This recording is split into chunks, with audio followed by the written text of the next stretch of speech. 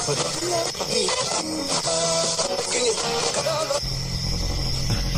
is being broadcast by the Department of Defense of the Republic. At 2 a.m. Eastern Standard Time, multiple unidentified objects were confirmed to have entered Earth's atmosphere. Discovery Houston, 20 seconds to LOS Tidris. Roger, nice cleared orbit. The first message that comes to you is you are a divine being. You matter. You count. You come from realms of unimaginable power and light, and you will return to those realms. The vast stretches of the unknown and the unanswered and the unfinished still far outstrip our collective comprehension. 5, 4, 3, 2, 1. Broadcasting from Forest Tower Studios, all the way from the Deep South. Now, here is your host, Joe Root.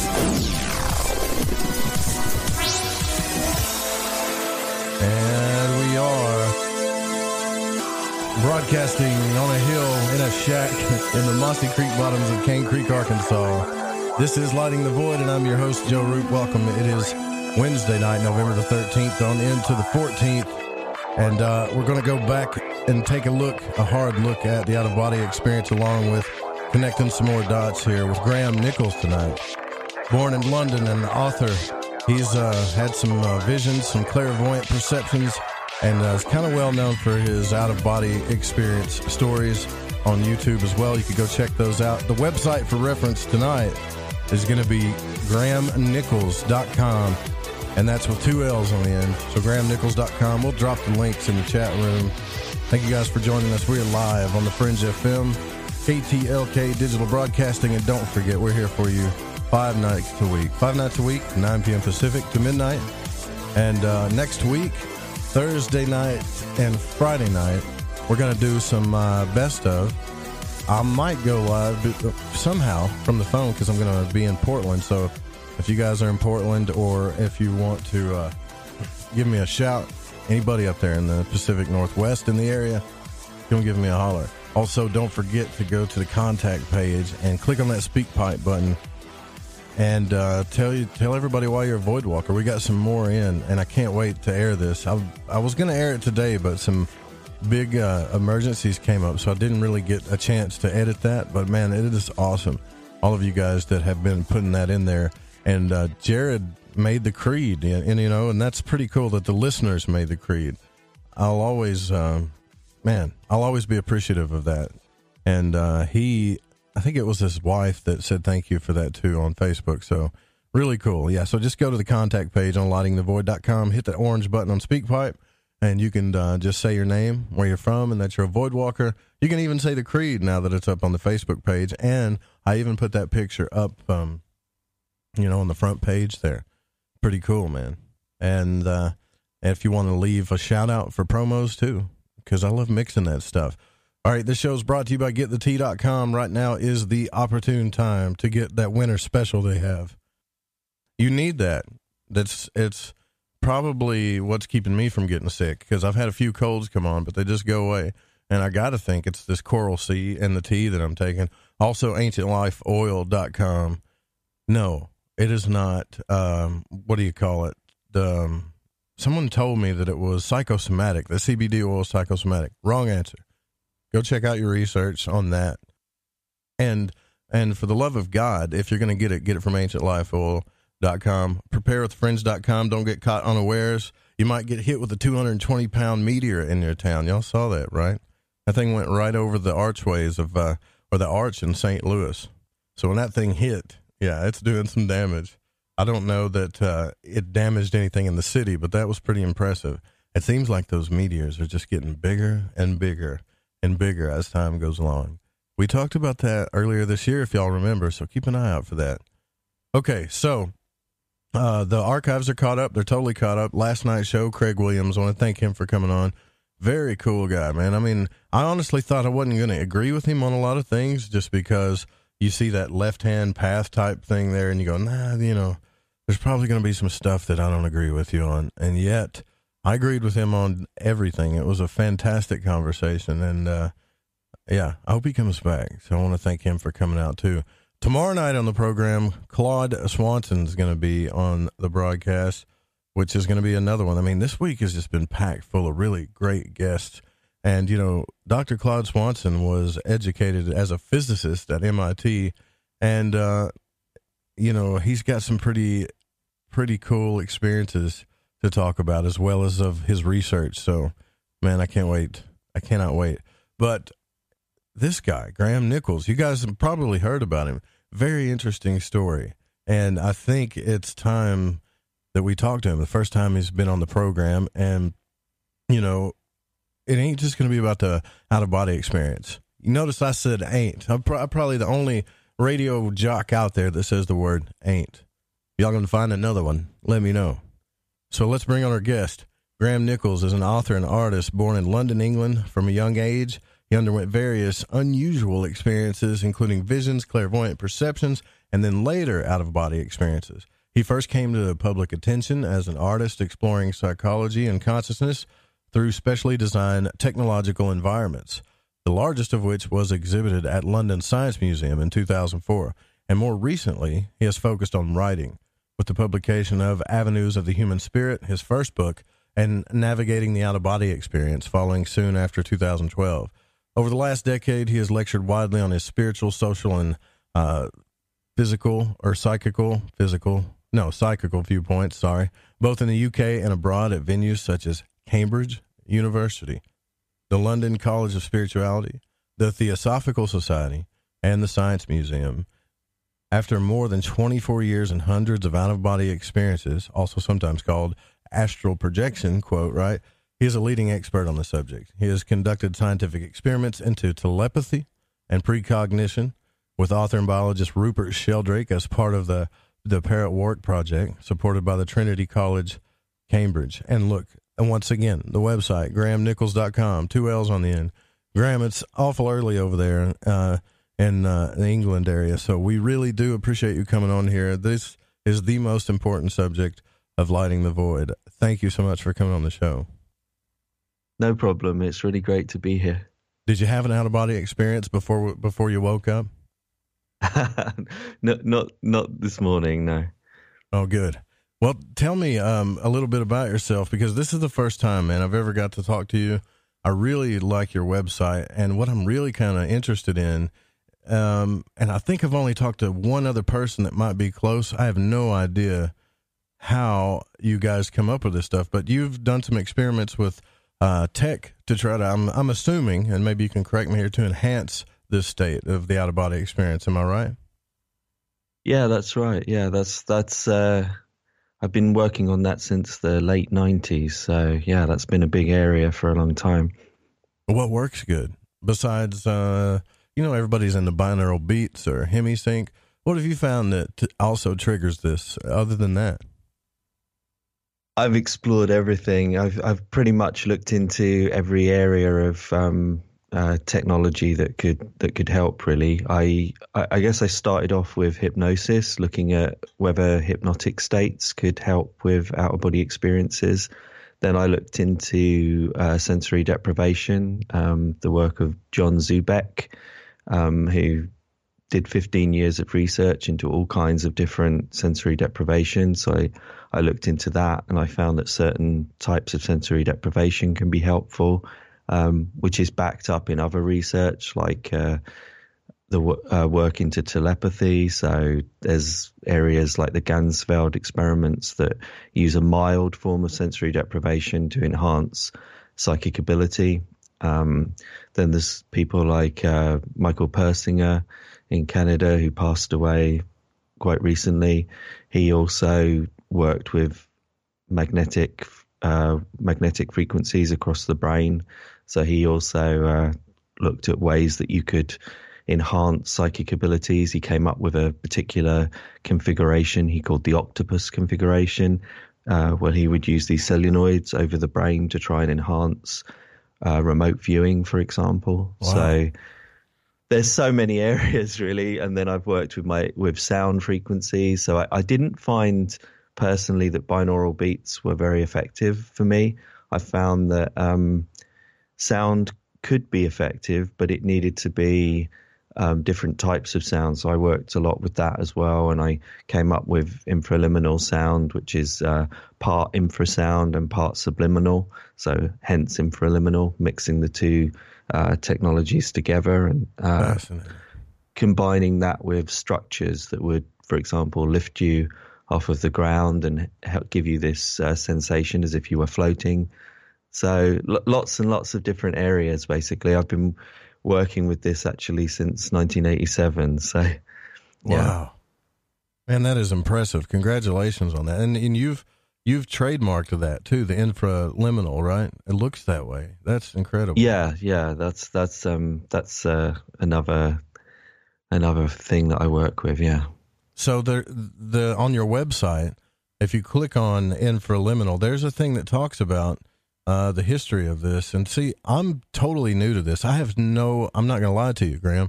I have no idea what this means or what it involves. And so if you don't mind, I'm sure you've talked about it a million times, but I would love to hear just the layman's version of how this works. Well, there's been a whole range of research into infrasound, for example. A lot of the skeptical community, for example, believe that infrasound is a way of triggering different perceptions. For example, houses that have natural infrasound, often people report ghost experiences, for example. So I became interested in this. Is this some way of sort of triggering possibly psychic ability or maybe different kinds of perceptions? So I started experimenting with low-level frequencies. Infrasound is basically the inaudible sort of level, the very, very low-level sound frequencies. Okay.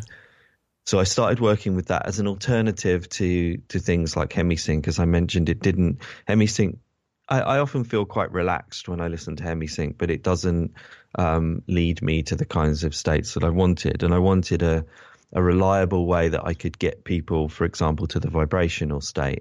Now, the vibrational state is one of the common transitional early stages of the out-of-body experience. A lot of people think it's the only one, but that's not true. There's actually a range of different transitional states, including what I call a void state, which is sort of a not unpleasant, but a kind of dark, no visual element to it. It's like a sort of primary consciousness, you could maybe say, okay. and that often arises into an out-of-body experience.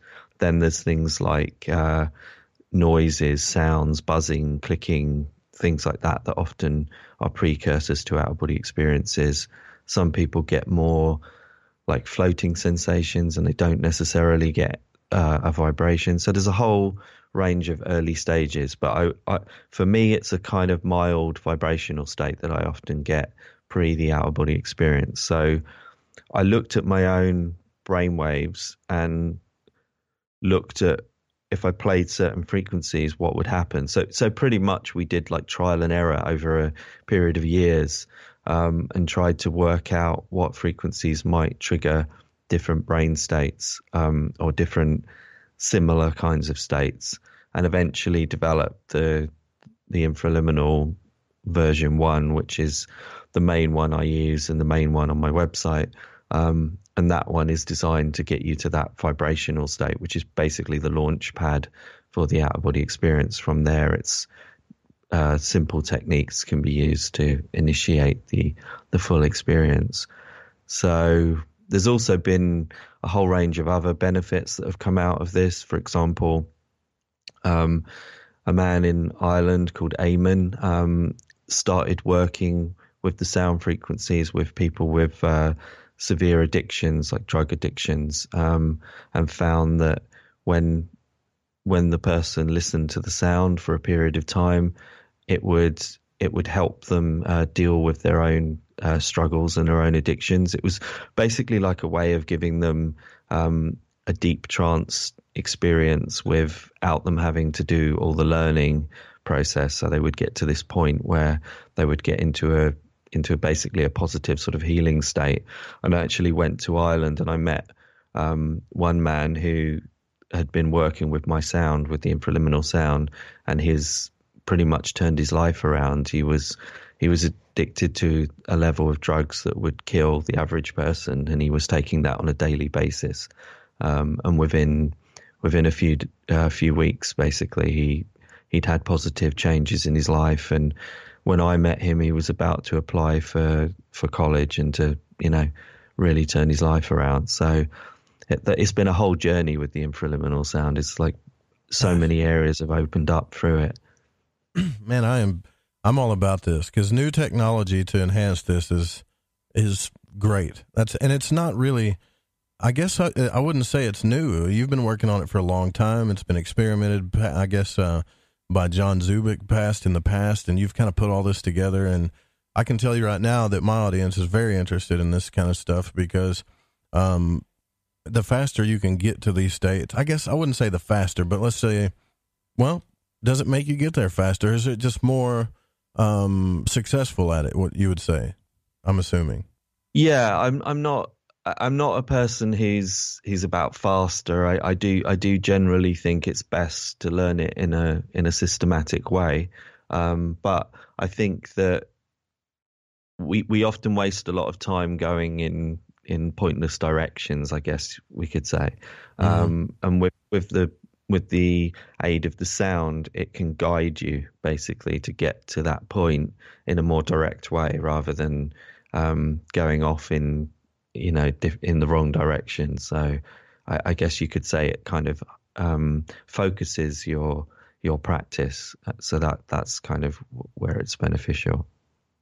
Now I want to get pretty deep into this subject here with you, but of course, first I'd like to ask you, because it's the first time I've ever spoken to you, that were you just curious about this subject, or did you from my understanding, you had out-of-body experiences as a child, right? And this is, or when you were younger, and then you started kind of noticing things. Now, I could be wrong, but I looked at some of your older interviews on YouTube, and you were talking about that. And could you correct me on that, though, if I'm wrong, please? No, that's correct. My experiences started actually probably around 4 or 5, but not out of body experiences. At about 4 or 5, they were more, I guess you could say, visionary and possibly reincarnation memories, but unfortunately they weren't recorded. So those memories faded with time. So I don't now recall much of what I was perceiving back then. But what I do remember at 5, I think it was about 5. I've always felt intuitively that I was about 5 when this happened. I had an experience of an apparition, but when I say an apparition, this wasn't just like a ghost. This was like a kind of a being that was like standing at a threshold. So I literally walked into the hallway of the apartment I grew up in, and I saw this quite terrifying in a sense, because I didn't know what it was, but quite almost shamanic, I would say. It seemed to be wearing kind of rags or like feathers or something like that, and it had a kind of long mask kind of thing on it. It was wearing. So it's obviously, I was very scared at that age, and I went down onto the ground and was kind of trying to get some solidity from out of fear, really. And I just didn't really know what it was, and it just stood there, and there seemed to be like a sense of expanse or space behind it, like it was literally, and it was standing in the doorway, so the doorway that led out into the hall of the apartment building that I grew up in. So it was literally standing at a threshold, sort of symbolically. So it had a really profound effect on me, and after that, a lot of things started to happen. I would have what I would consider maybe mild psychic perceptions and things like that. And that slowly increased over time. And then when I reached about 12 was when things really started to get more profound. I had my first out of body experiences, which were spontaneous, and always while I was awake. I've never really had sleep out of body experiences. I know a lot of people make that assumption, but Right. that's actually not even true in terms of the research into people who have out of body experiences. The majority actually in studies are often not asleep. These have become sort of internet myths, really, that certain things have been spread that it's always asleep and like lucid dreaming or whatever, but that's more of a recent thing. Especially in the older research, it was 70+% of people were having out of body experiences from a waking conscious state. So that was the case with me, and I found myself around half a mile, something like that, from where I grew up, just literally floating upright. So it was almost like I was standing a few feet above the ground, and I would just be standing in the street somewhere half a mile from where my physical body was. And at the time, I had no idea what this meant or what this was. I'd never heard of an out-of-body experience. There was no religion in my background. There was no interest in paranormal topics. My parents were very sort of ordinary, down-to-earth, working-class people. So, yeah, I just started having these very transformative experiences. And then around a year after that, roughly, I heard of an out-of-body experience for the first time and realized that was what was happening to me.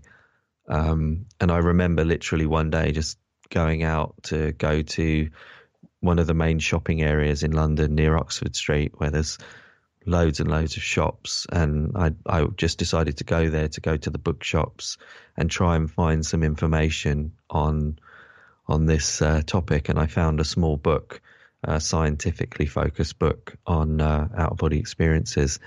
And that was really the turning point. That was when I then devoted myself for the next 6 months, and I managed to induce intentionally an out-of-body experience. And then after that, it became much, much easier to induce the experiences on a regular basis. Okay. Thank you for sharing that. So, yeah, so you're telling me a little different than most people do. Most people that have come on the program have told me that this state is just a different level of consciousness, so to speak. And I've always wondered about that, and I still stay a bit confused, because the one time that I did have an out-of-body experience where I saw myself sleeping and everything was extremely vivid, and it was like real time, it did not feel like a dream at all. No. It was something totally different. I will never forget, especially maybe it was just the first time, but I've never had another one quite like that one. And I think hearing you talk about it is probably what you were experiencing. The same thing. I'm betting. Yeah, those early experiences were, they were life-changing, because I'd never experienced anything like it. And like you say, it was nothing like a dream. It was, the very first ones, it was literally like I was standing, floating in midair. Probably if I hadn't returned to my body, I probably would have believed that suddenly I'd developed the ability to fly or something. It was just this, or float. It was just this really ultra realistic in many ways. The experiences are not always like that, but sometimes they have this ultra realistic quality where they're almost more realistic than being physically somewhere. I'm slightly short-sighted in reality, so sometimes in the out-of-body experiences that's not the case, and my vision is hyper crystal focused. So yeah, so it definitely had a profound effect. And when I had that first induced out-of-body experience, that was also, I had this sensation of electricity that, it not in a painful way, it was very positive and pleasant, but it was as intense as I would imagine feeling an electric shock, a very powerful electric shock would be. but in a positive way. And it just went through my body and sort of shot me into the air, basically. And I was then looking down at myself, and I remember the feeling of like elation, really, that I'd finally achieved it in an induced way. And also I was just amazed at what I was seeing. Although it was a very simple scene, I was just looking back at myself laying in bed, and I could see the light coming through the window, and I was just sort of looking around the room. It was so real and so full of energy and life that even something as simple as that had this completely mind-blowing feeling about it. Yeah, you talk about the vibratory state, and, well, I want to say this too first. You're totally right about sleeping, and you've had many of these experiences. This was just one for me, but I wasn't asleep. I mean, I was actually...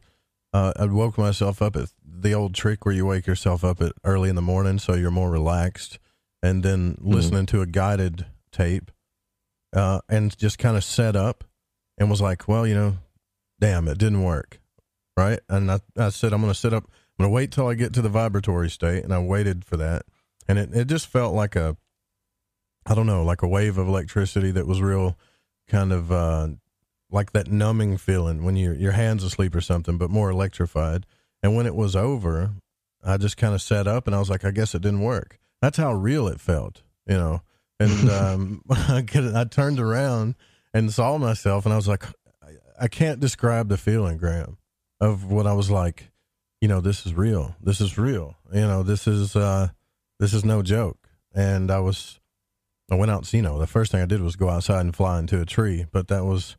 That changed my life too. So let me ask you this then. When people say you go out of body every night, I hear this from guest after guest. We all go out of body every night. We just don't recall doing it. Do you agree with that? Well, this is probably where I differ from most people on this topic, because I take the approach of a scientist when it comes to this. So when someone says a statement like that, my first thought is, do we? What is the evidence? What's the basis for thinking that? So I then try to sort of uncover where this kind of idea originates, if it's based on anything with any substance. And so with a question like that, I think actually it's unlikely, because we're not really seeing any signs of that in terms of the experience of people, and in terms of like recollections and anything like that. I think if we were really having an OBE literally every night, and if we're talking about that it's happening while we're asleep, then that would mean possibly multiple times in a night we were having an experience. I feel that there would be more signs and more suggestions in terms of the experience of people, that the experience was happening to that degree, that commonly. So I'm not, also in terms of the scientific attitude, I'm not categorical about anything. You'll never hear me say this is a fact. This is, that's just not how I approach things. I'm always, let's follow where the evidence leads us. Let's see what we can discover. Let's explore and learn more about the experience. So I think, unfortunately, things like that belief that we come out of body every night, I think that's just something that comes from the old literature, probably from Muldoon and Carrington. I think Muldoon, Sylvan Muldoon, one of the original authors, he held that belief. And that's sort of been repeated down through the writings over the years. And a lot of people will just repeat these things uncritically. But I'm at this point, I'd say I'm neutral, but I'm sort of leaning towards that's probably not the case. And also, it's quite an old-fashioned way of looking at it to even think come in out of body. I think actually we are dealing with more likely some kind of interconnected, expanded consciousness state. So to think of it purely in terms of a body that pops in and out, I think in a way we've moved beyond that in terms of models of how this experience probably works. And I can get into the different models if you want, and we can talk about the different scientists and the different ideas and the research I've done in the laboratories, which I think starts to suggest that something else is at play. Oh, yeah, fantastic. I would actually love to get in that, like right after the break, actually. So, you guys, I see your questions in there already, and I will get to those, but I got to hear about this. It is important that we take a scientific approach to this as well, and not always just give into the spiritual rhetoric. After all, we got to find the truth about this because it is happening. We're here with Graham Nicholls. We'll be right back. More Lighting the Void coming up. Stay with us.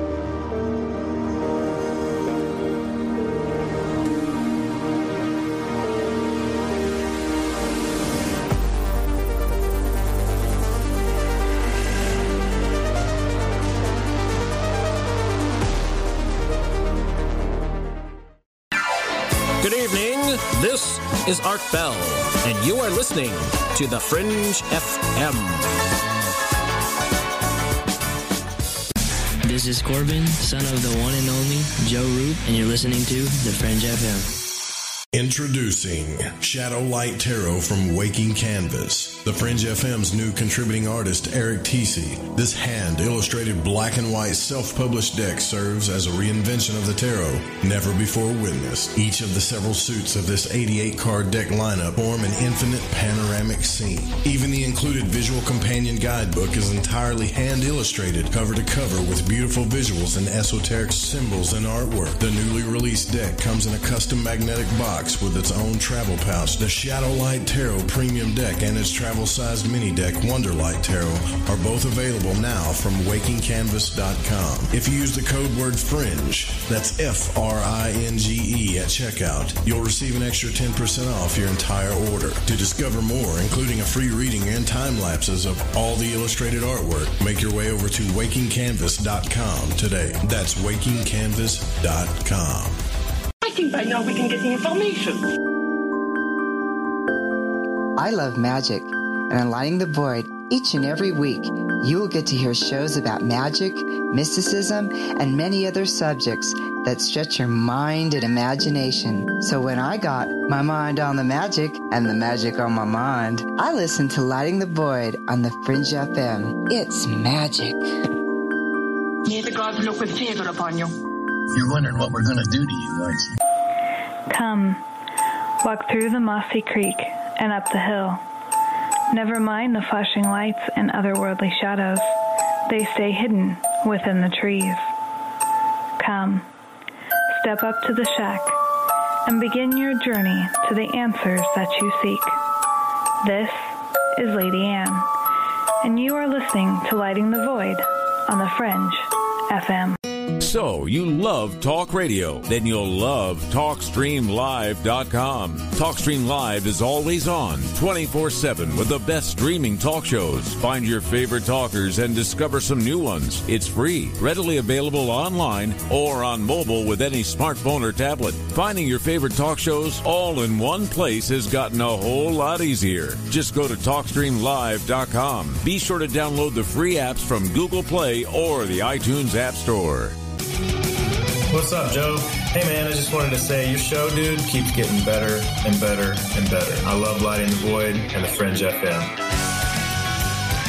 Okay, here we go. AncientLifeOil.com. AncientLifeOil.com. Now, this is for CBD. AncientLifeOil.com. Again, for CBD. Where do I get CBD? AncientLifeOil.com. It's pretty good stuff. Organic, non-GMO. We are the Ferrari of CBDs. AncientLifeOil.com. You know, they say when you mention a person's name 3 times when you first meet, that you're going to remember. So I'd say to you, nice to meet you, AncientLifeOil.com. It's AncientLifeOil.com, right? Nice to know that you help people. AncientLifeOil.com. Think about this. Occasional stress, occasional anxiety, occasional inflammation, occasional stiffness, and intruders that get you down. AncientLifeOil.com. Okay, so I'm going to give you a fact for the day. So Ancient Life Oil does not help you with business deals. Hold on a second. If you feel better, it could help you make a better decision. Okay, I'm wrong. Just remember to go to ancientlifeoil.com. We all have that story to tell in our lives. The winds were howling. The ground shook. You could hear rushing water. And then history repeats itself. When there's no power, refrigeration fails, stores with their shelves strip bare, ATMs can't operate, deliveries stop. Then what? These events can last days or weeks. You need a plan. In statements made during recent interviews, FEMA Administrator Brock Long has repeatedly urged all Americans to understand three truths. FEMA is broke, the system is broken. If this is the new normal, Americans can't rely on federal cavalry when disaster strikes. Don't get caught out in the elements empty-handed. Prepare with us by going to preparewiththefringe.com and get your 2-week food supply. 92 servings, 8 food varieties with 25-year shelf life. Normally $137, now only $75. Or get a month's supply, normally $247, now only $147, shipped in one business day. Just go to preparewiththefringe.com or call 888-440-7931. That's 888-440-7931. Get this great offer and be prepared while it lasts.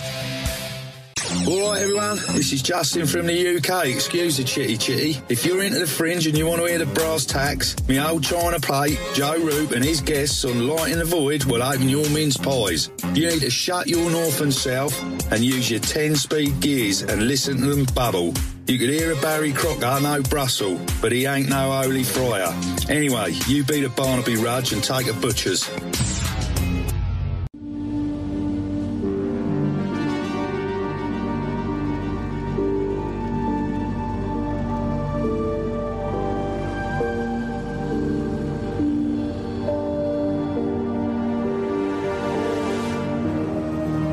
To call Joe, pick up the phone, dial 1-800-588-0335, toll free from the United States or Canada. You're listening to Lighting the Void Radio. Well, Graham Nicholls is our guest tonight, and we are back again talking about the out-of-body experience, but from this is a very unique point of view, one like we haven't experienced before. And if you want to go to the website, it is grahamnichols.com, 2 L's on the end. And Infraliminal, also trademarked by Graham. A whole nother technology that I've never heard of. I'm glad that I'm just now learning about this.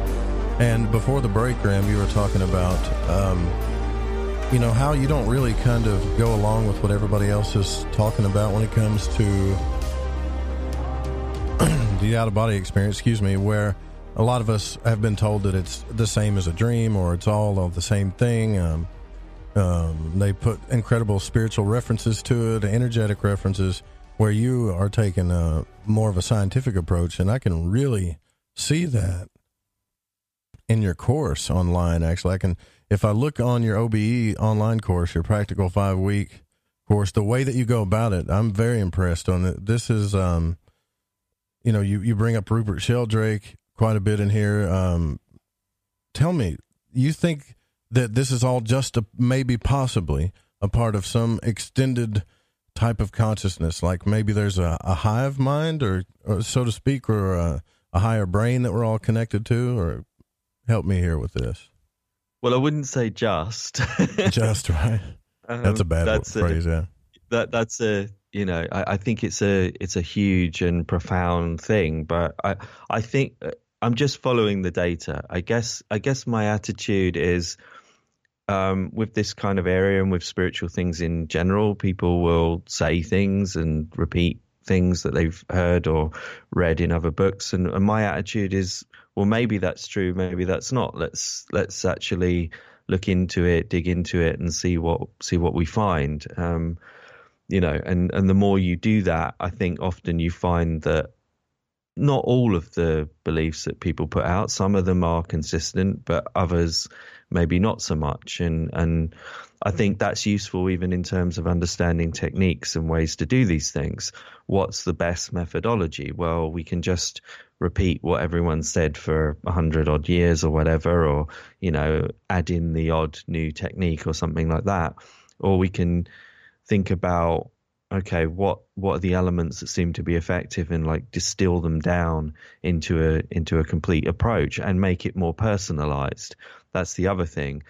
I realized very early in my work, because I've basically been teaching this since about 1990, I realized, okay, some people respond really well to, say, a visual approach to a technique, whereas someone else is much more intellectual, if you like. So they respond better to more verbal or hypnotic inductions, and other people maybe work better with audio and sound, and then other people are more physical and more sort of sporty types, and so they need something that's more of a physical approach. So I started to develop methods and approaches that are designed for the individual and what an individual is like. So my book, the second book, Navigating the Out-of-Body Experience, that one focuses on what category of person are you? Are you more of a waking conscious person, or are you more of a dream state? Are you more the physical person? Are you more the visual person? Are you more the auditory? All the different types of people. And I've basically designed an approach that's ideal for each of those categories of people. So my understanding is, I don't want to do this one size fits all. I don't want to make assumptions about the way things are. I want to find out what the truth is. I want to try and uncover what the truth of these experiences is, and what the most effective ways to explore and learn more about it are. That's my approach. And do you think it's different for everybody? Like, I've noticed things, some techniques are different for everyone, but I think we all would really like to find something that is super reliable. Like, something that we could say, well, hey, if I try this method, I know it'll work if I'm in the right state of mind, or if I'm in the right health or whatever. Like something that we can depend on. Because I got to tell you, it's been so sporadic for me. And even other times when I've managed to keep my mind awake as my body falls asleep, there would be times like I couldn't open my eyes, or I could feel myself, rising out of the body, but I couldn't really see. I even had one time, Graham, where I felt pressure in my head and my ear as I was rising up. Have you heard anything like that before? Sure, yeah, that's one of the, as I was mentioning, the sort of transitional stages that people get. That's another type of transitional stage that some people describe. There's more common ones and less common ones. That's more of the less common, but it's one of the types of transitional stage that people describe. So I mean, wouldn't that say that it's connected to your body and brain? Like when they say that it's not, and it's a spiritual body, well, then why did I feel like a swelling feeling in my head where my ears felt full? And I mean, something was connected there that I was trying to let go of, No, sure. I think it's definitely connected. And I think you've hit the nail on the head when you were talking about, as long as you're in the right sort of physical state and mental state, then you want something reliable. I think actually the thing that people get wrong, and the vast majority of people focus on techniques. They focus on, let's find this wonder technique that's going to get me out of body. Mm-hmm. And that doesn't exist. If there is a wonder technique, it's knowing what kind of physical state, mental physical state, your physiology, what the right conditions are to induce the experience, and how to get to that. Because then it's just a matter of tipping over the edge to get the out-of-body experience to happen. So you can use a very simple technique for that. And actually, if you look at most of the authors, most of us are using quite a simple technique to get out of body. The difference between, I think, the people who are consistently having experiences and those who aren't is not techniques. It's not about techniques. It's about the fact that the person is getting into the right kind of physiological state. And that's where things like sensory deprivation and different practices like that can help you get to that pre-state. Because if you think about it, you can be out at work, let's say, minimum sort of 8 hours. Most people are focused on something completely different. They might come home, they might have some food, watch TV or something, and then they try and do some out-of-body practice after that. So their whole mental focus and their whole physical focus, if you like, is on something else. their diet might not be very good. They might not be doing any kind of meditation or any kind of physical exercise, yoga maybe. They're not doing any deep work like sensory deprivation or anything like that. So everything, in essence, the balance is completely against them. So I think the approach I take is more, how can we redress that balance? I work one-to-one with people as well, and I will work out a particular program and a way to create the right balance and create the right physical mental state for that person to induce the out-of-body experience. So that's another thing that I think is really key, and I think is often overlooked, that most people, the focus is just do this technique for however long it takes, with no real understanding of what you're trying to achieve and where the technique should be based upon, where it should be drawn from. I think that's key. Yeah, very well said. Very well said. The void state, actually, I don't want to touch on that just yet. There's something else that caught my attention here that I'm very curious about, because in your course you have a section in there, and that's the way I am. When I look at books, I'll look at all the titles and just think, right? And I'm looking, it's the same thing here. You have solar activity, lunar phases, and sidereal time. Has that really affected your work using these things? I think that the point to make there is the effect might not be huge, but again, another attitude I take with my work is, let's bring in all the small benefits. Let's say that's maybe a 5%, maybe 10% factor in something like this. So my approach is, if we bring in things that give you, say, a 5% increase in the chances of you having an experience, if you bring in 5 or 6 things like that, then you've made a really significant increase in the chances of you having an experience. And if you consistently use those things, then overall you've got a much higher chance of having consistent experiences as well. So that's why I focus on every element that I can uncover and I can learn about. And especially with lunar phases, I discovered that they have an impact, because I went to a lecture where a man was talking about a version of astrology that focused on the moon. This was his own sort of invention and his own idea. And I found this interesting, and I went and spoke to him after the lecture, and I told him about my out-of-body work.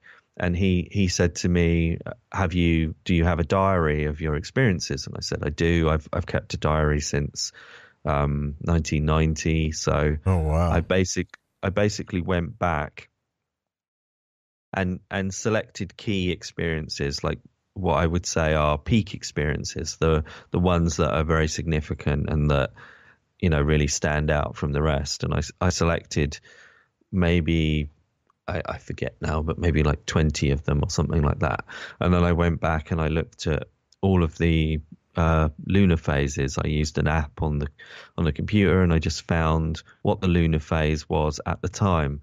And I discovered that there were consistencies in the lunar effect at the time that I was having these peak experiences. So that information then suggested to me that, okay, at least in my case, there are certain factors that seem to be related to the lunar phase. So then my approach is, okay, well, then let's work with other people. Let's give them that information. They can try that and see if it has an impact and a positive effect for them. And it seems, again, that I think there is a positive effect. In the sidereal time, for example, in remote viewing research, I got the idea from that to look into that area, because remote viewing seems to work better if you factor in sidereal time. So there's lots of different factors. Also sunspot activity and calm times in terms of sun activity. also seems to be what you could say is a mild environmental effect on psychic ability and on people's ability to have experiences like OBEs. So I just think let's use everything that we can uncover, and let's give ourselves the best possible chance of being successful. Yeah, that is very interesting, because when I started doing work with Rigardi and the Golden Dawn, they tell you in the to a neophyte phase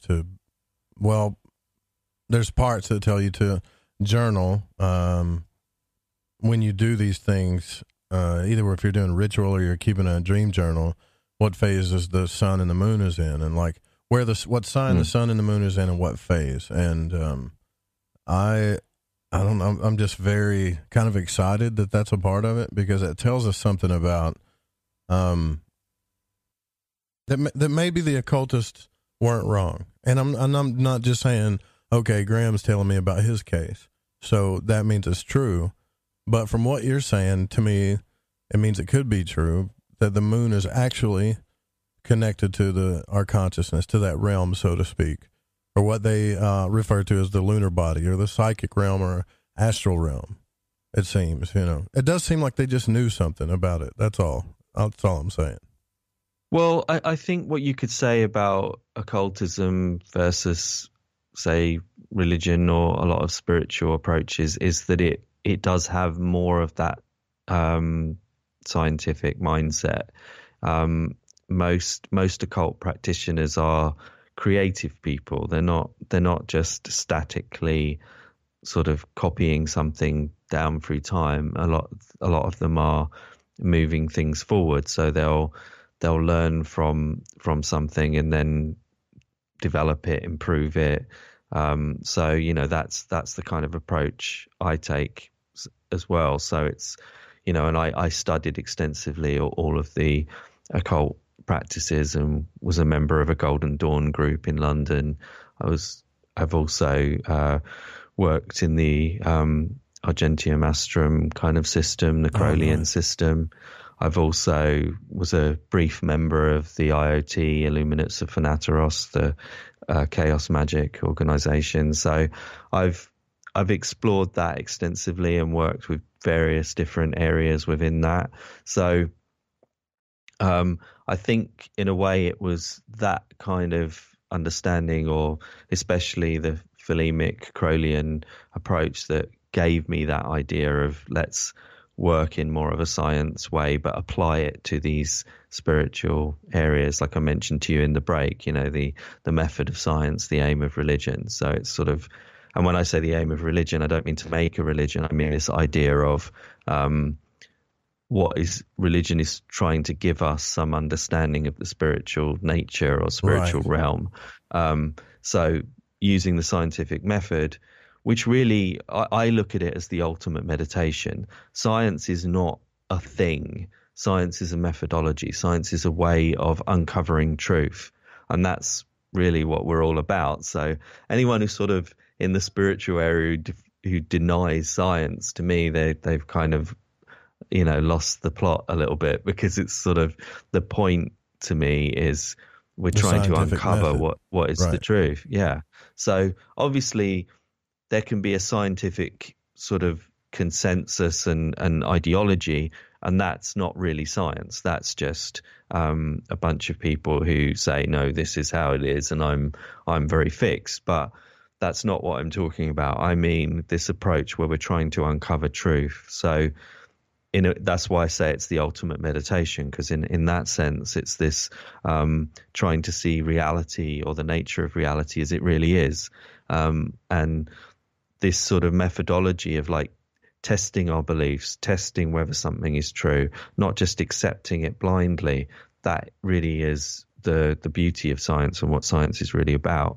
And I think many of the occult practices have a similar thing. You can, test, I'm going to do this ritual. Does it work? It's, am I getting, is there a result in terms of results magic? If we're talking about like, that kind of level. And then even on a spiritual level, if you're talking more like the great work or the more sort of spiritual ideas within Thelema and things like that, what is the ultimate aim? What am I trying to do? Am I moving closer to that spiritual transformative level that I want to reach? So there's sort of, I think, an essence of that objective sort of open-mindedness.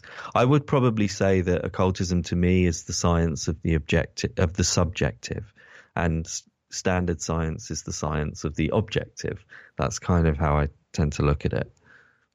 Yeah, I always looked at religion as like the right brain understanding of things, and then science would be the left brain understanding of things. So to speak, almost like they're two sides of the same coin. And I wouldn't say religion. I would just say mythology, symbols. Yeah, I would.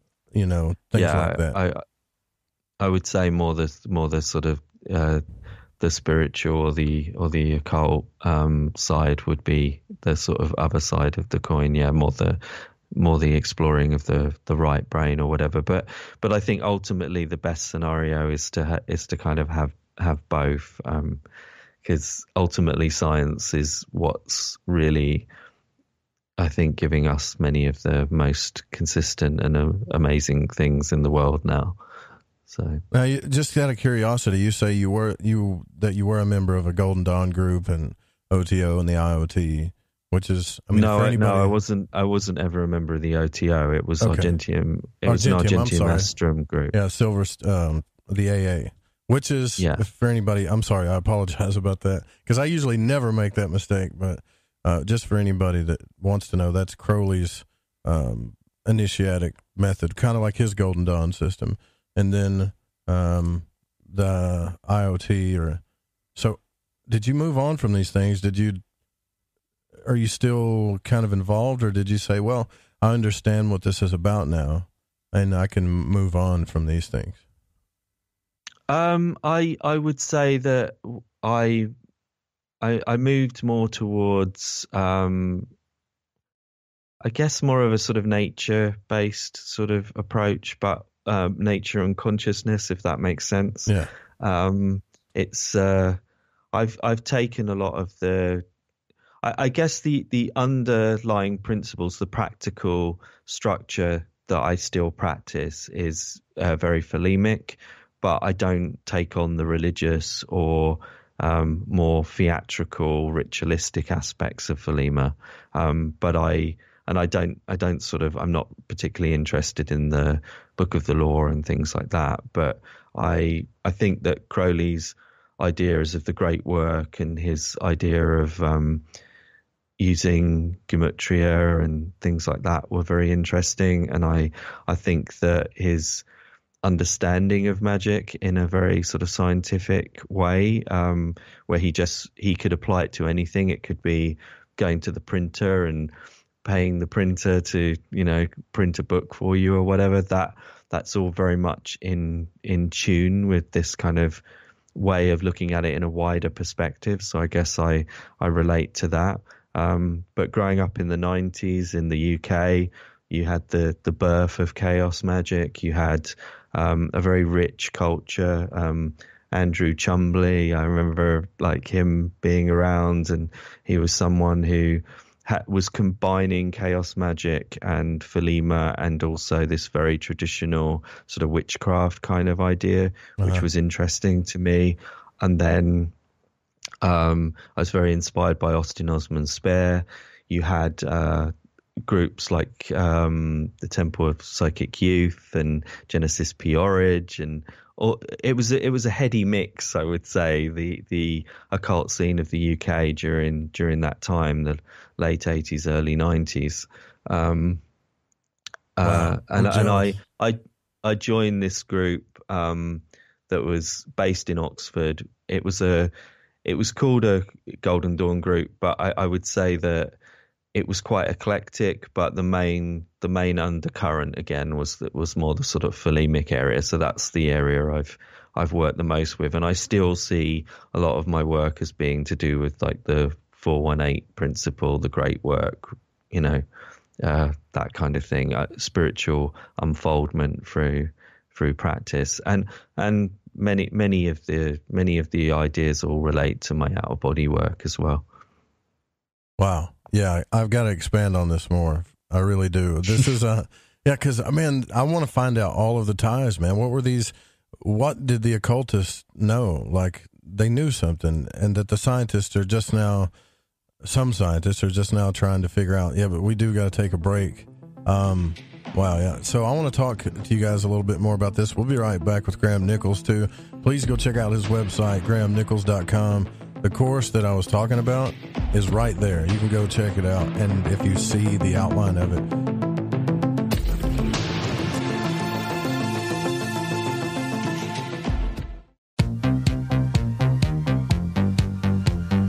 From the afterlife and into your life, this is Art Bell, and you are listening to Joe Roop and Lighting the Void, here on the Fringe FM.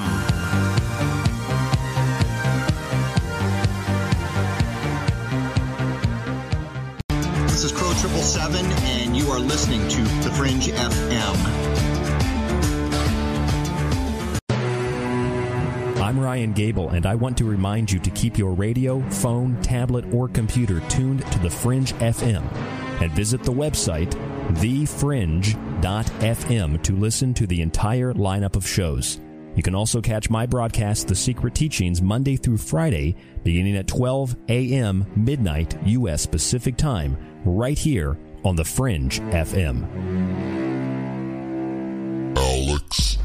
Hi, I'm Alex Exum, and you're listening to The Fringe FM. OMG! People are jumping on board to the Life Change Tea Regiment. Brew, steep, and drink for a gentle, taste-great cleanse. It's changing how they feel. See what everybody's talking about. Log on to getthetea.com. That's getthetea.com. Life Change Tea aids in digestive slowdown and helps people get moving down a healthy path. We won't make claims. We'll just let you decide. Experience is much better than a commercial anyway. If you want results, log on to getthetea.com and purchase your super strength cleansing tea. You won't be disappointed. And if you're looking for some mind-body suggestions, go to YouTube and punch in the search bar Health Matters Now. That's Health Matters Now. Put power into your health now.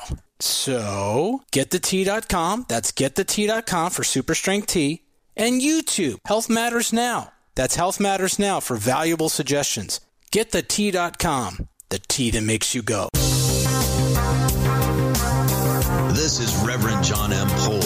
Please visit me at johnpolkmedia.com and visit my show, Quantum Hologram Matrix, 5 p.m. Pacific, 8 p.m. Eastern, every Tuesday on thefringe.fm.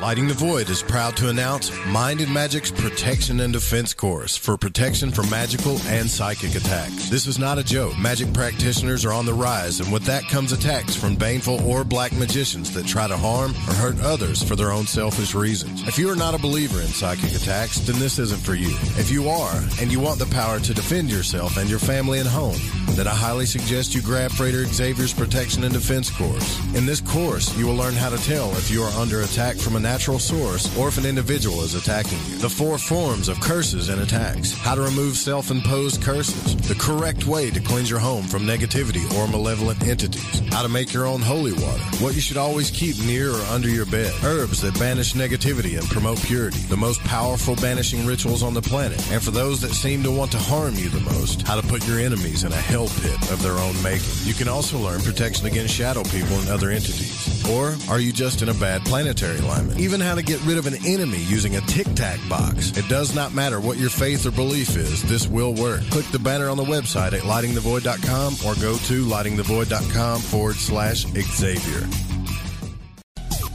Hey, Fringe FM listeners. Did you know that when you're on the road with limited data or no Wi-Fi available, you can still listen to every minute of the Fringe FM by calling 701-719-3971. No smartphone app or internet needed. Saves your data plan and no extra cost if you have unlimited minutes. Call 701-719-3971. That's 701-719-3971. Listen to the Fringe FM on any phone, anytime, anywhere. Hey, is that a new music app? Yeah, check it out. Surfer Music Discovery. It links to thousands of online stations, but the twist is you see the song names and artists that are now playing live. That's different. No guessing. Looks like a waterfall of music. So many formats. Rock, oldies, country, R&B, jazz, and a whole lot more. How's that spelled? Surfer. S-U-R-F-R. Is it expensive? It's free. No need to sign up or sign in. Get the Surfer Music app free from Google Play or the App Store. Hola, Fringe listeners. This is Dave Cruz of Beyond the Strange, and you're listening to The Fringe FM.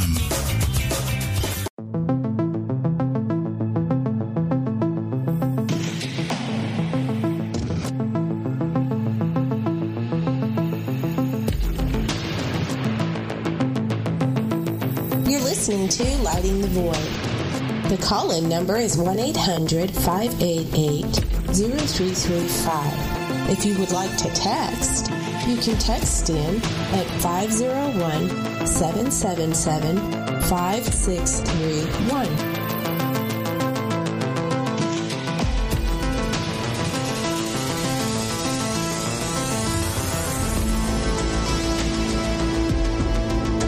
Yeah, you can tell we came in late because I'm whoa, what was that? I don't know. Mercury retrograde, maybe. Talking to Graham Nicholls and during the break about this stuff as far as the occult groups go and all the secret societies.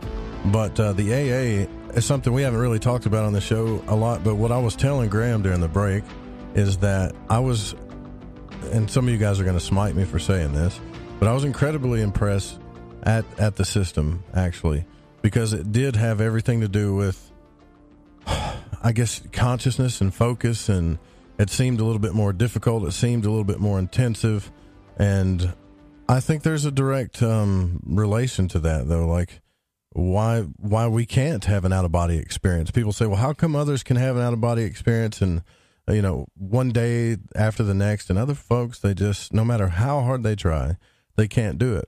Well, I don't know if you would agree with this or not, Graham, but if you took, let's just say, the system, like the AA system, and just tried to go through it, and it was the first time you'd ever tried any type of high magic or meditation like that, you would see that our brains are they're going nuts all the time. You can't even sit still. And I think that tells us that there's something there. There's some type of block there that keeps us from having these experiences. What do you think? Yeah, like I mentioned before, I think that we're dominating our conscious awareness with distractions, with things that are not to do with our spiritual work, and whatever kind of practice or system that we might apply, or techniques or methods or whatever it might be, the more we tend to discover things about ourselves that show us that that's the case. So, fasting, for example, shows us our dependency on food. Asana or postures teach us about our physical body and how we react. Many tribal cultures use things like sweat lodges or pain endurance or things like this, which also teach us about how our mind endures things and how our minds and bodies interact and can take things. And I think that a lot of the time, in order to get to that next level, there's this aspect of going out of our comfort zones. It's very important to take that step where we go further or we go deeper into something. If we're too casual about it, or if we're too in normal consciousness, it's very hard to get to that state that's needed for the out of body experience. So there's always your work and TV and all surfing Facebook or whatever, if all that stuff is dominating your consciousness, then you're already at a deficit. You've already got to kind of make up ground before you even get to kind of ground zero where you can start to build something. So I think that's really the key with any kind of trance state or transcendent experience or spiritual development. That's why all of these practices and groups, they devote a lot of time practice. Practice is the key. It's not intellectualizing. It's actually doing practice and getting out there, and practice can look very unusual as well. It can be.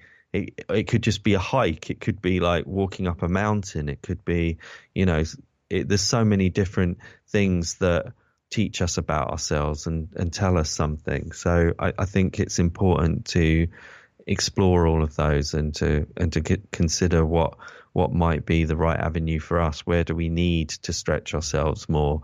Where do we need to make changes in our lives, and how can we be the best person we can be? How can we fulfill our potential as human beings? I think those questions are important when we're on this kind of track, if you like.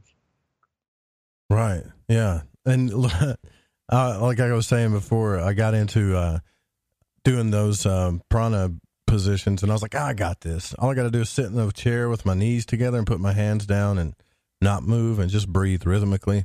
No problem. I could probably do this. I told myself I could probably do this for an hour. Man, I didn't get through 1 minute before I was twitching, scratching my nose, looking to the right, to the left, moving my body, trying to get comfortable. And I was like, and this is not easy. I mean, this is, it felt impossible at first, but it was showing us just how out of control we were with it. And yeah, it's, makes you wonder sometimes, Graham, like if we could get really good at controlling our focus, and I mean really good, what could we be? What are we capable of as humans, do you think, if we were capable of these things? That's a really hard question to answer, really. I think we're capable of so much, and there are so many different states of consciousness as well, and that we can access. So I think we can perceive through I mean, it's all essentially like the cities, all the powers, all the different. I think essentially we do start to uncover those kinds of things. It's maybe you've come across Dean Radin's book, Real Magic, where he talks about the magical abilities, but he puts it in the context of his scientific research. I've been in the lab with Dean Radin. I've taken part in his experiments, so I've seen the kind of level that he goes to in terms of doing proper double-blind, fully controlled science, but then at the same time he can see the interrelationship between this sort of bigger picture and where human potential could ultimately go. So I think the sky's the limit, really. I wouldn't want to say where the limits are with that kind of thing. Well, I guess my point is that we think we are limited in what we can and can't do.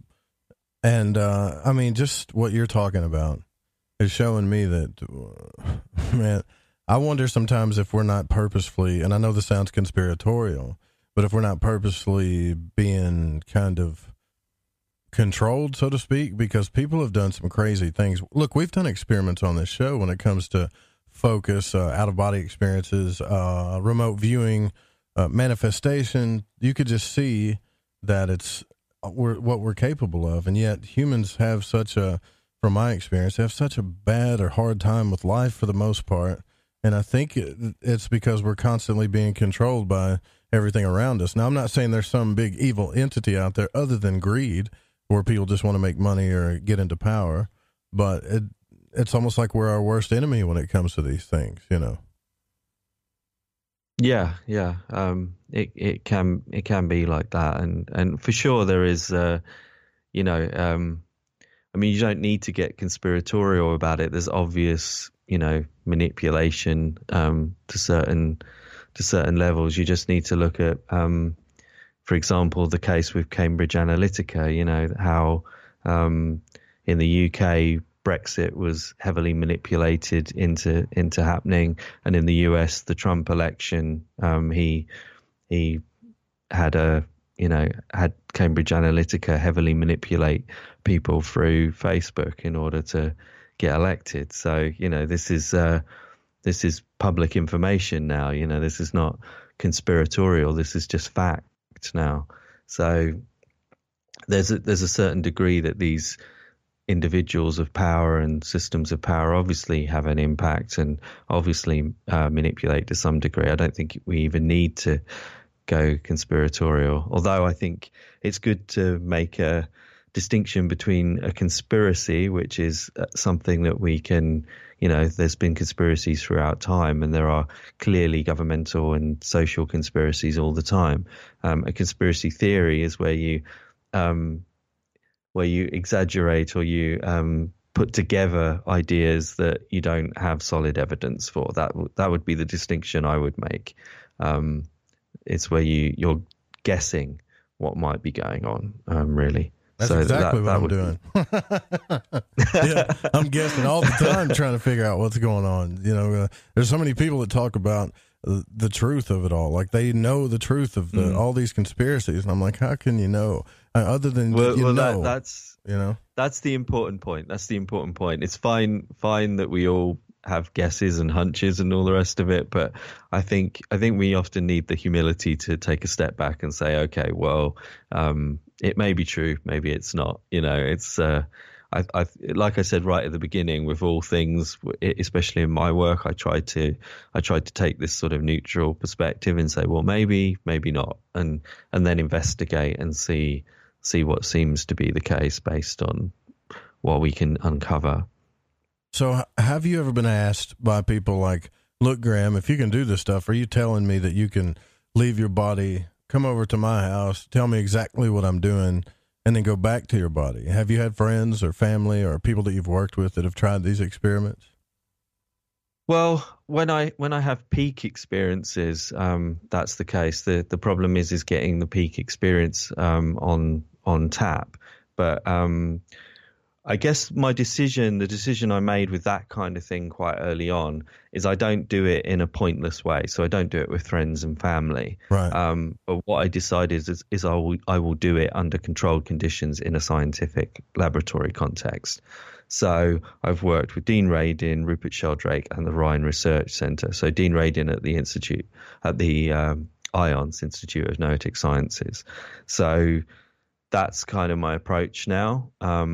So the last study I did was a 12-week study where the Rhine Research Centre were setting up target images, and basically I had to describe and send drawings, etc., of what I thought the target image was, and we had a different one every week. And as you probably know, the Rhine is in the US. At the time I was living in Estonia. I lived in Estonia for the last decade. I've only just returned to the UK. So I was based there, and so I was trying to perceive what I thought was on this image on the other side of the world, basically, and sending it off. And then a week later, I would get sent the image as feedback, so I would know whether I was accurate or not. So we did work with that, and I got statistically significant positive results. So that's been the case when I worked with Rupert Sheldrake as well. In his precognition test, I got the highest score he'd seen. He sent me an email saying that's the highest score I've ever got. So he was pretty happy about that. And also in the Dean Radin experiments, that was with micro PK, so affecting things on a sort of quantum level, the famous double slit experiment.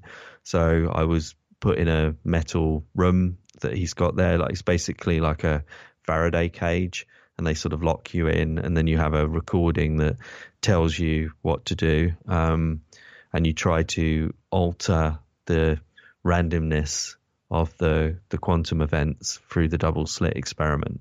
And then again, that's analyzed statistically, and he said it was positive in the predicted direction, so positive for psychic influence, basically. So those are the kinds of things I work with now, because I think that if we're going to do things like that, we need to do it in a scientific context, so that it's all recorded and it's has some use scientifically. And when someone says, oh, but that's not scientific, it's not been done. Like if you do something like I've had experiences like the Soho bombing experience, for example, where I perceived the bombing that happened in Soho 5 days before it actually happened during an out-of-body experience. I've made a video about that if people want to watch that on YouTube.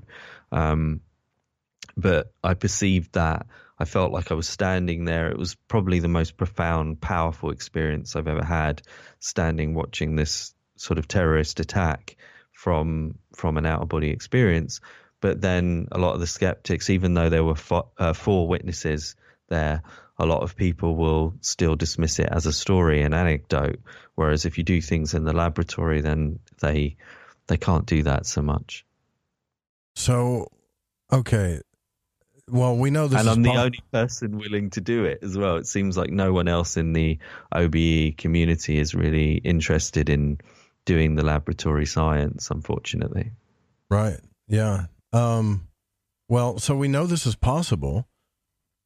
Do you think this is what scares people, though?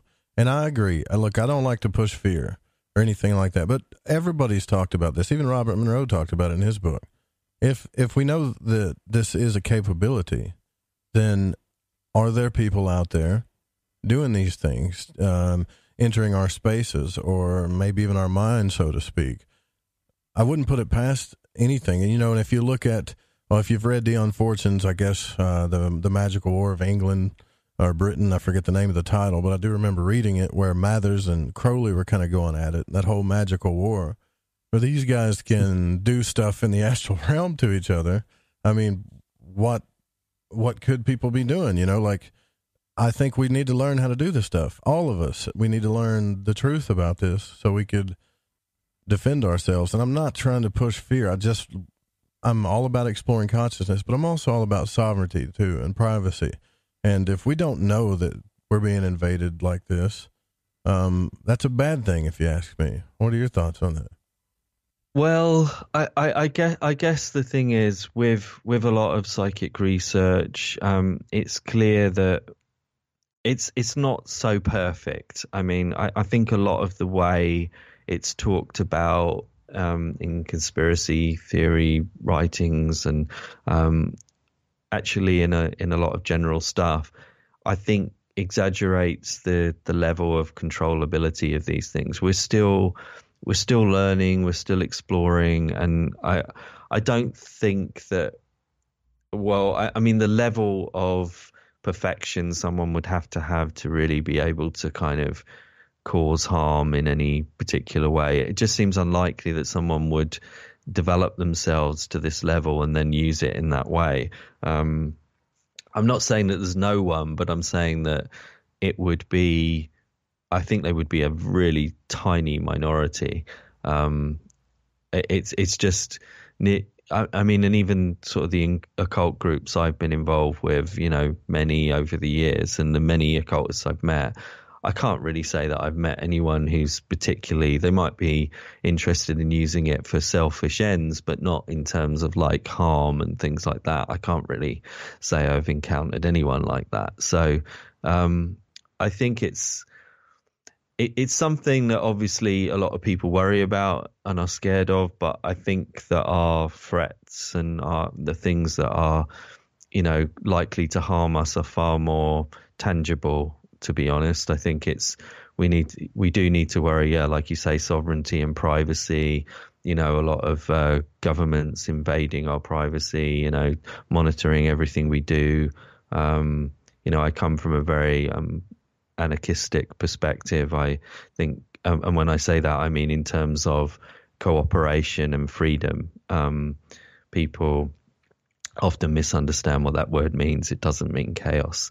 Anarchism is essentially a cooperative system of maintaining human freedom, and I think that that's really, really important in this situation that we're in at the moment, with governments all over the world invading right and causing problems. So, yeah, it's extremely bad right now. I mean, there's so much going on that we're getting played on so many levels.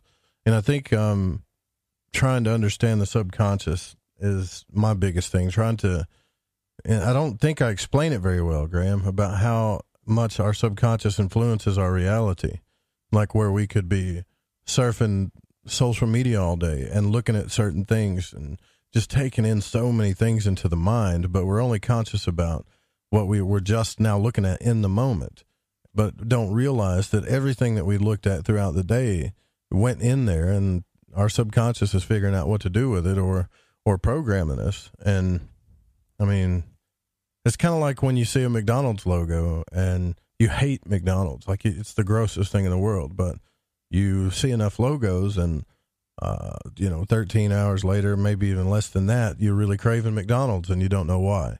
I mean, this thing is happening on multiple levels that we're not aware of, not to mention the polarity that's going on. It does seem chaotic. It doesn't seem like we have our sovereignty when it comes to awareness and consciousness at all.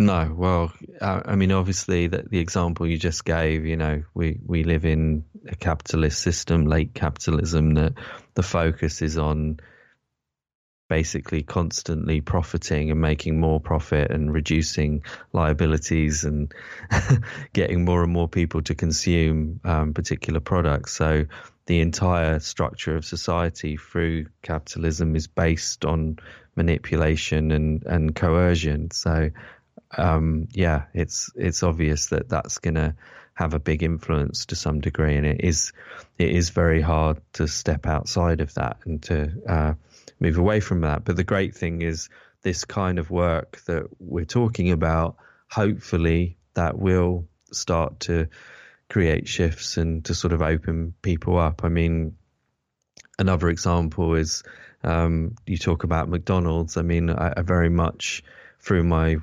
practice became aware of the abuse of animals and the way that society kind of has industrialized mass killing of living beings.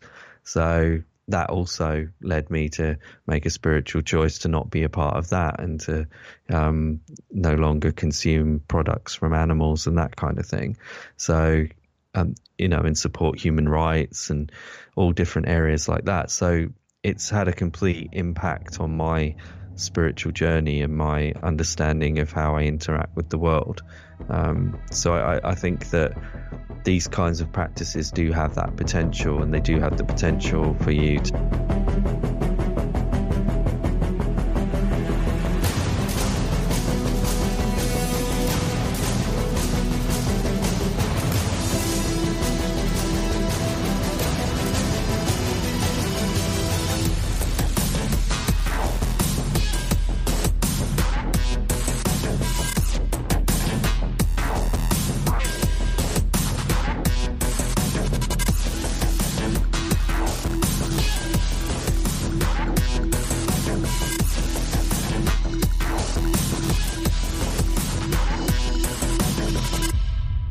Thanks for listening to this broadcast.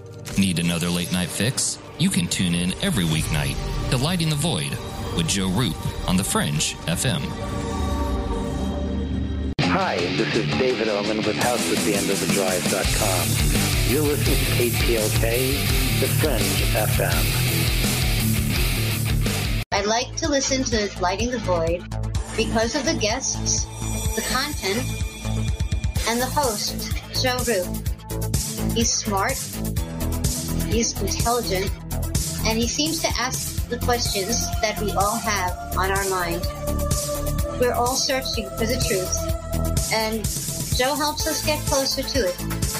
I love this show. I love this show. I love this show. Lighting the Void.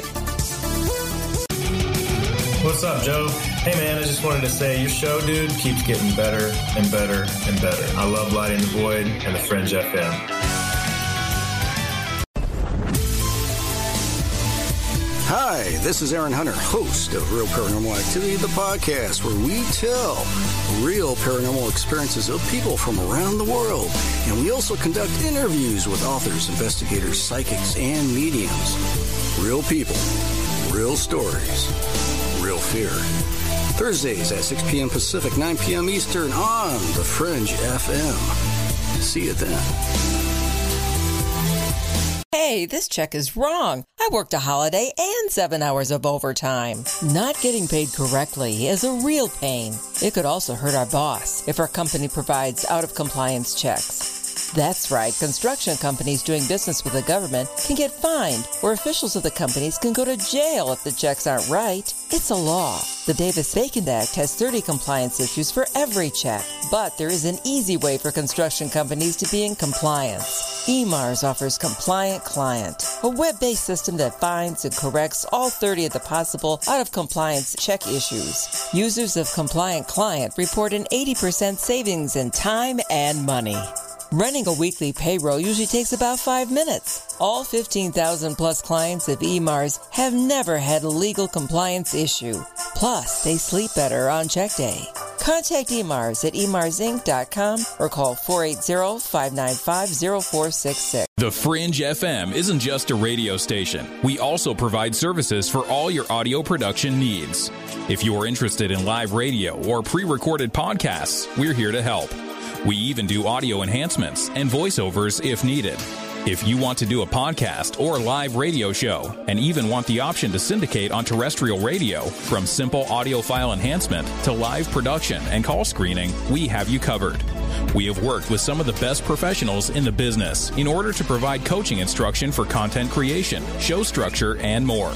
Contact The Fringe Digital Media for more at info@thefringe.fm.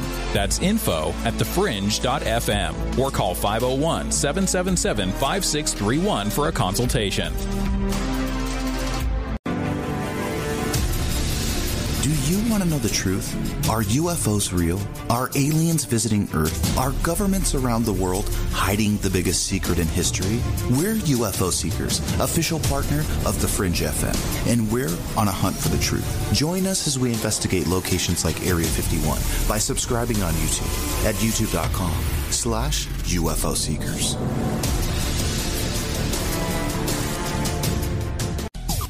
Hey, Fringe FM listeners. Did you know that when you're on the road with limited data or no Wi-Fi available, you can still listen to every minute of the Fringe FM by calling 701-719-3971.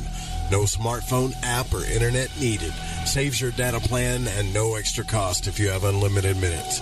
Call 701-719-3971. That's 701-719-3971. Listen to the Fringe FM on any phone, anytime, anywhere. Hello, this is Vance Nesbitt. Take the time to expand your mind by listening to Lighting the Void with Joe Roop right here on the Fringe FM. Alex X. Hi, I'm Alex Exum, and you're listening to The Fringe FM.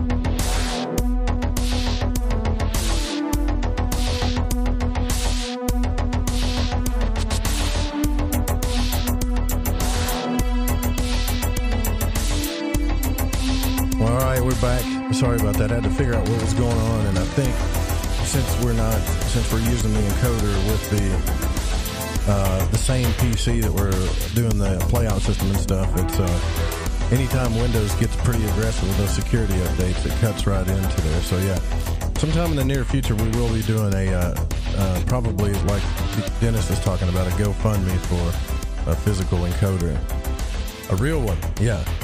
Anyways, tonight we're here with Graham Nicholls. We're talking about his courses, his books, his experiences with out-of-body stuff. But it hasn't been, and also we haven't even talked about your books yet. But it's not just out-of-body experiences that you've had. You've also talked about telepathy, and have had experiences with other things as well, not just the out-of-body experience. So I don't want to just narrow it down to that, Graham. If you've had other experiences that have been prevalent in your life. Yeah, sure. I guess I've been having all different kinds of experiences most of my life, and because of different practices as well, like we talked about with the different groups and things like that, I've explored a lot of different areas. It's just the out of body experience was the area that I guess has fascinated me the most, captivated me the most, and that I'm most skilled with. So that's been the area that's become the focus.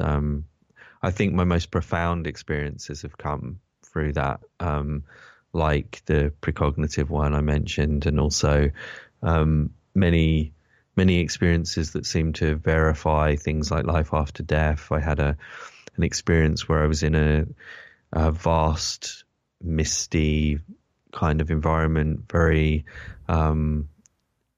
hard to define the boundaries of it, the up, down, everything was kind of mist, really. And I saw maybe 100, 150 people, something like that, all standing in the distance. They seemed to be confused. I was watching them going through these different memories. I could even see like the memories sort of around them. It was almost like I was watching it on a screen, like seeing like their life review, essentially, like they were going through seeing of what had happened in their life.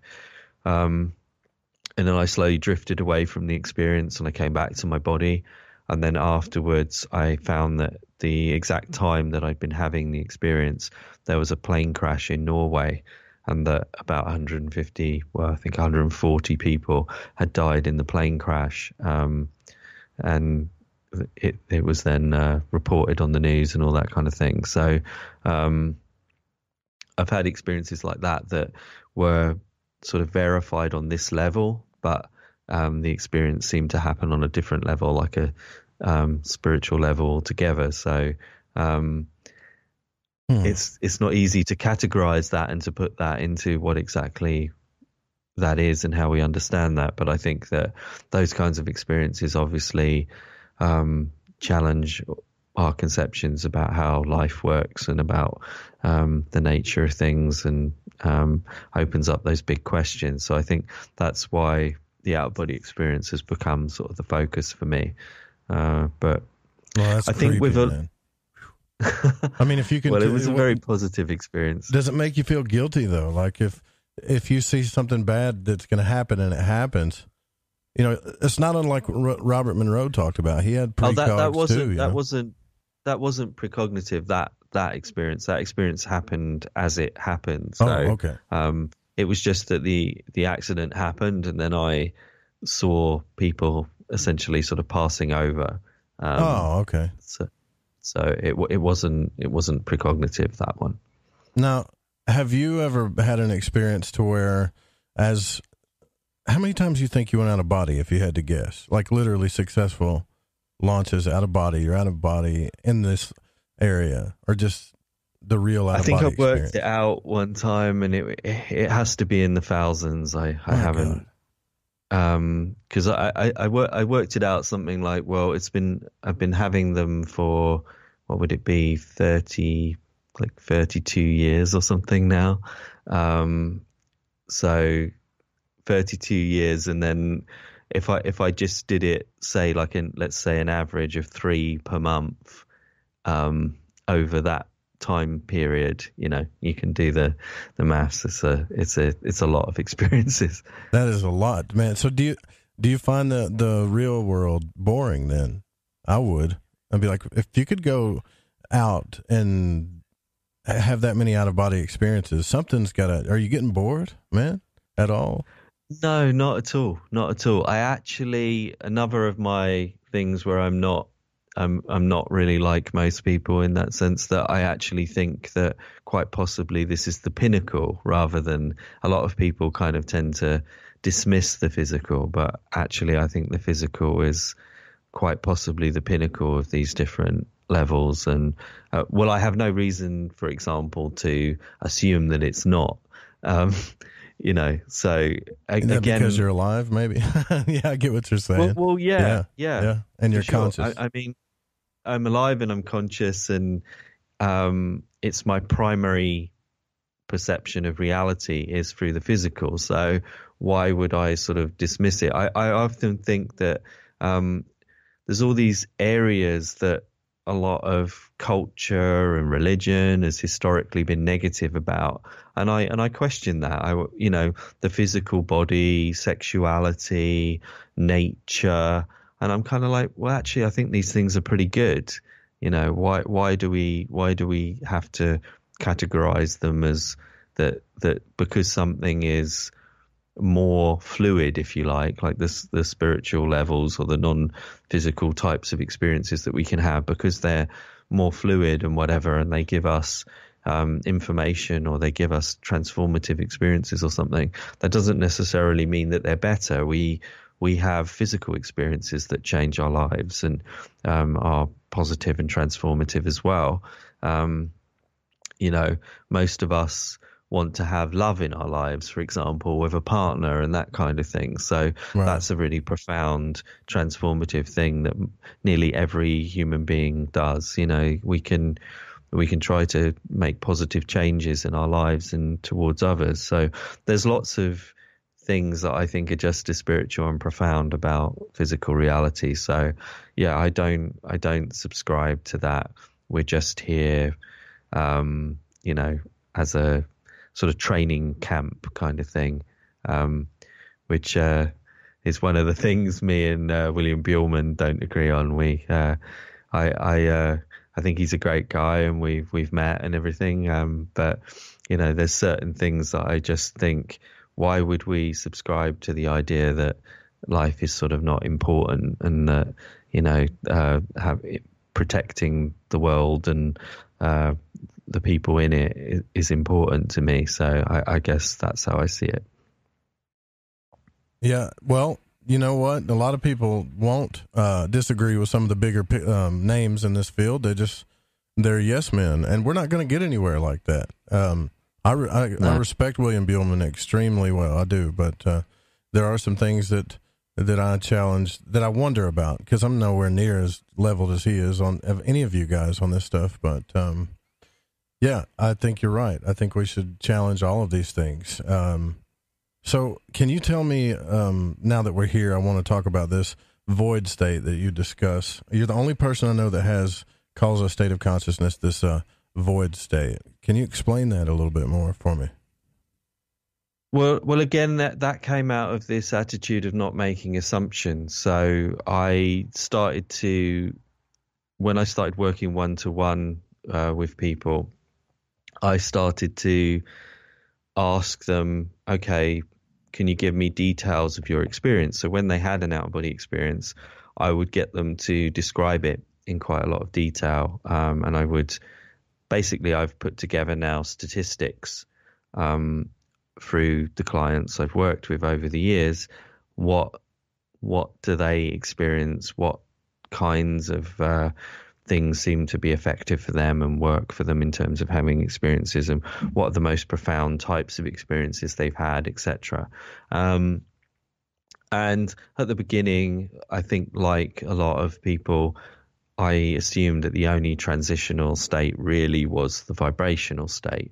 But then I started to discover that people were having, for example, sound was like a common one, and not necessarily buzzing, which could be an extension of the vibrations. People were having things like hearing conversations, and it could be very like not the type of sound that we might assume.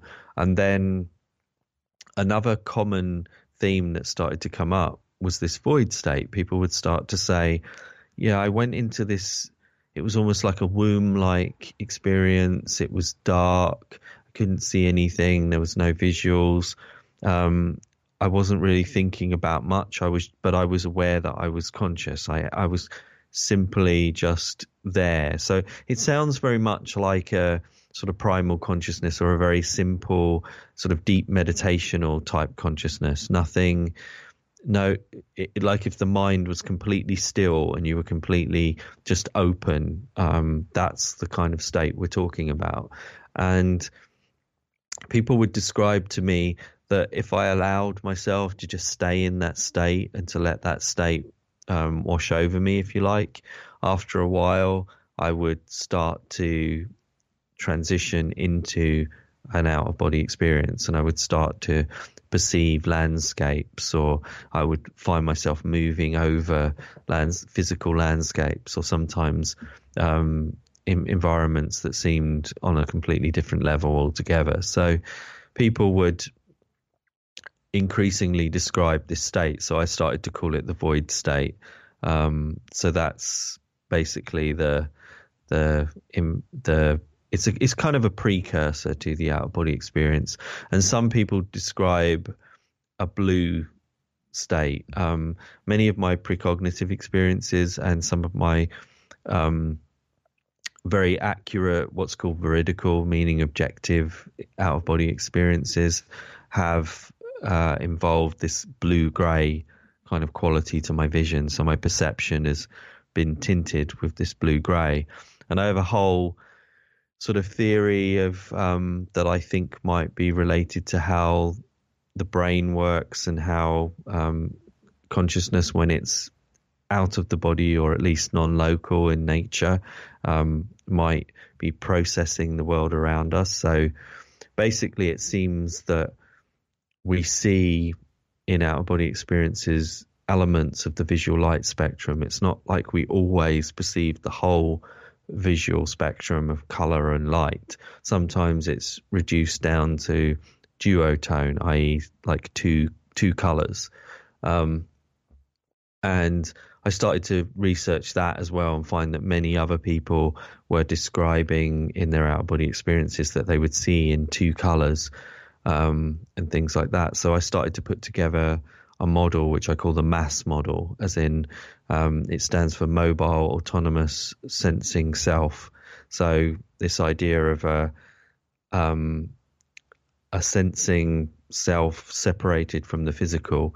And I've started to categorize these different things. I've also got, instead of using out-of-body experience, I tend to use ICE, independent consciousness experience, because I think that what most people are describing is more of an independent consciousness rather than an out-of-body experience. Often a body has nothing to do with it. People don't even think about their physical body or an energy body. Neither of them come up for a lot of people. So, and what happens is often in research, for example, in the 1980s and earlier, there was research done by Carlos Osis, who was a Latvian parapsychologist, and he worked with Alex Tanis, who was someone who, like me, would sort of induce out-of-body experiences. And he worked with Tanis, and they managed to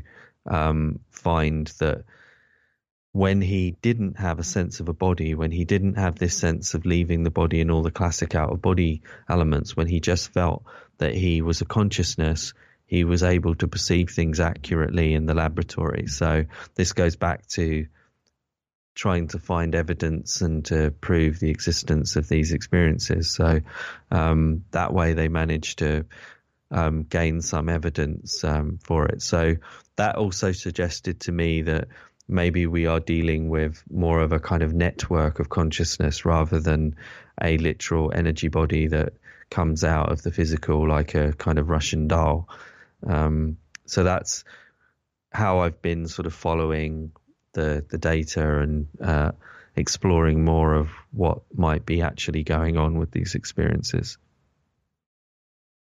Yeah, that's interesting. So the void state is something, we had the Reverend Dan Lopez on here, who's, he's been diagnosed with a heart condition, but he had a few experiences in his past, where he had a rough past, like a lot of people have. And, he kind of blacked out, and he said he was in this place where it was just darkness and blackness. And, he talked about it as if he almost died. He's talked about it on the show a few times, and said that he heard a screaming, like how you can hear somebody screaming far away. And he said it was really wild how he talked about it. So he heard the voice just like this, that kind of screaming. And as it got closer and closer, it became louder and more auditory until it got right up to his head. And then it was him, and he woke up saying that he's like, I gotta pee, right? Like he went to this crazy place that it sounds like you're describing it. And I wonder sometimes if when people pass away or if they get on that edge of passing away, if they go there, because, could be where religion talks about purgatory. That could be a metaphor or something like this type of state of consciousness where you're kind of stuck in this place of nothingness, like the void. I wouldn't say that with the void. The void state is a very positive, very non-negative in any way kind of state. It's more like a womb-like state. But he did say that though. I forgot to mention. Okay. That it wasn't, because I did ask him that, and everybody remembers this too. Were you scared? Did it feel bad? And he said no. I didn't feel anything. It was peace, I guess, if you want to call it, like a nothingness, but not really a care in the world, is what he said. So I don't know. That's interesting though. But then other people talk about lower levels where they've seen things like parasites and lower entities and stuff.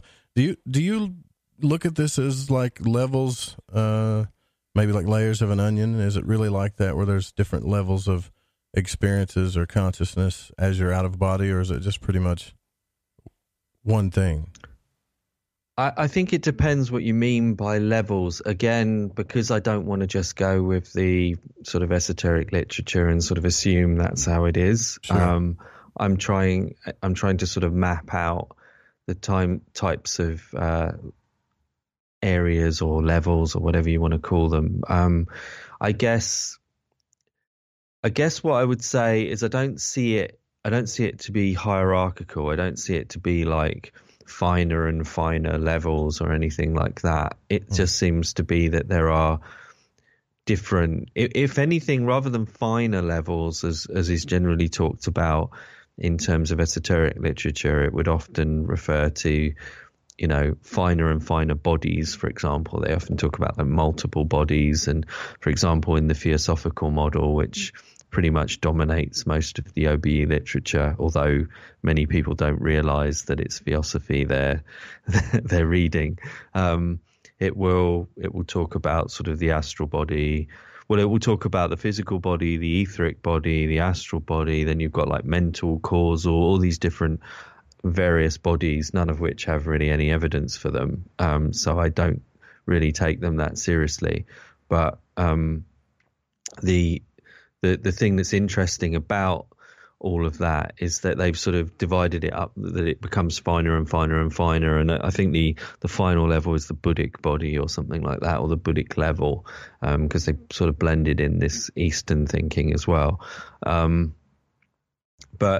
the thing is, what I've uncovered in terms of looking at actual experiences and what people are experiencing, myself and others, is more that there are sort of, it would almost be like depth of experience or level of quality of reality, if you like the experience I mentioned on the other level where I was seeing the people who sort of passed over.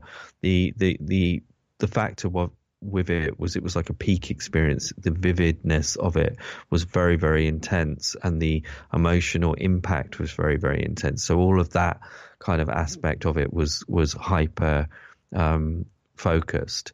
And I think it's things like that people often describe. It's more like, oh, this experience was so profound, like is often the case with near-death experiences. People will say, oh, it was so transformative, and I saw this area of like light and energy and things like that. So when you break it down, there seems to be these areas that are defined more by the reality of them, the depth of quality of them, if you like, rather than that it's sort of just like a sort of hierarchy. Because also the precognitive experience with the Soho bombing, where I felt I was standing there, that also had that depth of quality. But you wouldn't necessarily, if you were taking the Theosophical model, then you would have to say that was an etheric experience, but or something along those lines. But they don't really have an option for precognitive type experiences. So this is where you run into trouble, because things start to not fit with these kinds of ideas and models. And so I think often it's better to just start from the experience. If we start from the experience, we get a truthful, more like a real kind of idea of what might be going on. So I tend to see it less in terms of levels and more in terms of depth of experience. That would probably be the short answer. Yeah, I guess I'm so used to the occult literature. Like Lon Malouduquette wrote that book, though, about the astral light, where he talked about lower levels and then higher levels. And even Robert Monroe said he got bored of what we call locale 1, which is like the real world, but in the astral realm, and then moved on to greater, I guess, and bigger realms. When I say greater and bigger, I think it's less like this world. That's all I can say. Have you moved on to places like that as well in your travels, or has it always been just this kind of area, this level, so to speak? Well, I already mentioned being on another level, the afterlife kind of experience. So yeah, I have been to other levels, but and hundreds of experiences have been on other levels. And in my early experiences, when I was more influenced by esoteric literature, probably the majority, like hundreds and hundreds of them, were focused on those kinds of levels. But I started to find that I considered a lot of them more illusory, that a lot of those kinds of levels were not objectively real. And I sort of question that with a lot of other people's experiences now, because what I try to do now is to focus on, can I find some objective reality to the experience, whatever level it was on? And there are many ways to do that. For example, if you meet someone else on another level, get some information from them and then see if you can verify it. Like the example with the plane crash, I emphasized that experience because the depth of it, it was a peak experience. It had that depth of reality, and also the information that came through it, that these people had all died quickly in a major event. And then I found that there was a plane crash that happened at the same moment. That obviously to me verified that that's what I was experiencing when I had that OBE. So I try to sort of apply that kind of thinking to the experiences. But I think even in a lot of the esoteric literature, they talk about the astral plane being an illusory realm. It's not unique to my perspective to think that. That concept seems to have been lost a little bit in terms of more modern writings about the astral planes and things like that. But I tend to go with maybe the older concept that it is more of an illusory aspect. And I tend to find that people tend to talk about more of the lower levels and a lot of these kinds of things when they're having their OBEs more through lucid dreaming. And I do question whether a lot of the experiences that are called out-of-body experiences might actually just be lucid dreams. So I have a certain degree of skepticality or skepticism, more correctly, skepticism about the whole idea of OBEs through lucid dreams, because I have all my experiences pretty much through a conscious waking trance state. And the more I look into the dreaming states, they can be a good access route, but the problem is you tend to take a lot of the subjectivity of the dream state into the experience with you. So then lots of things which I think are probably not real will come into the experience. So there's a danger with that. Yeah, fair enough. I mean, yeah, you do got a very logical way of looking at things, but it does kind of make, it almost brings me back to zero, because I'm so convinced that all of this stuff was the same thing, and now after speaking to you, I'm not so sure. So round and round we go till we figure out the truth about this, right? And this is going to come from you doing your own experience. GrahamNichols.com is the website. We'll be right back. More Lighting the Void coming up.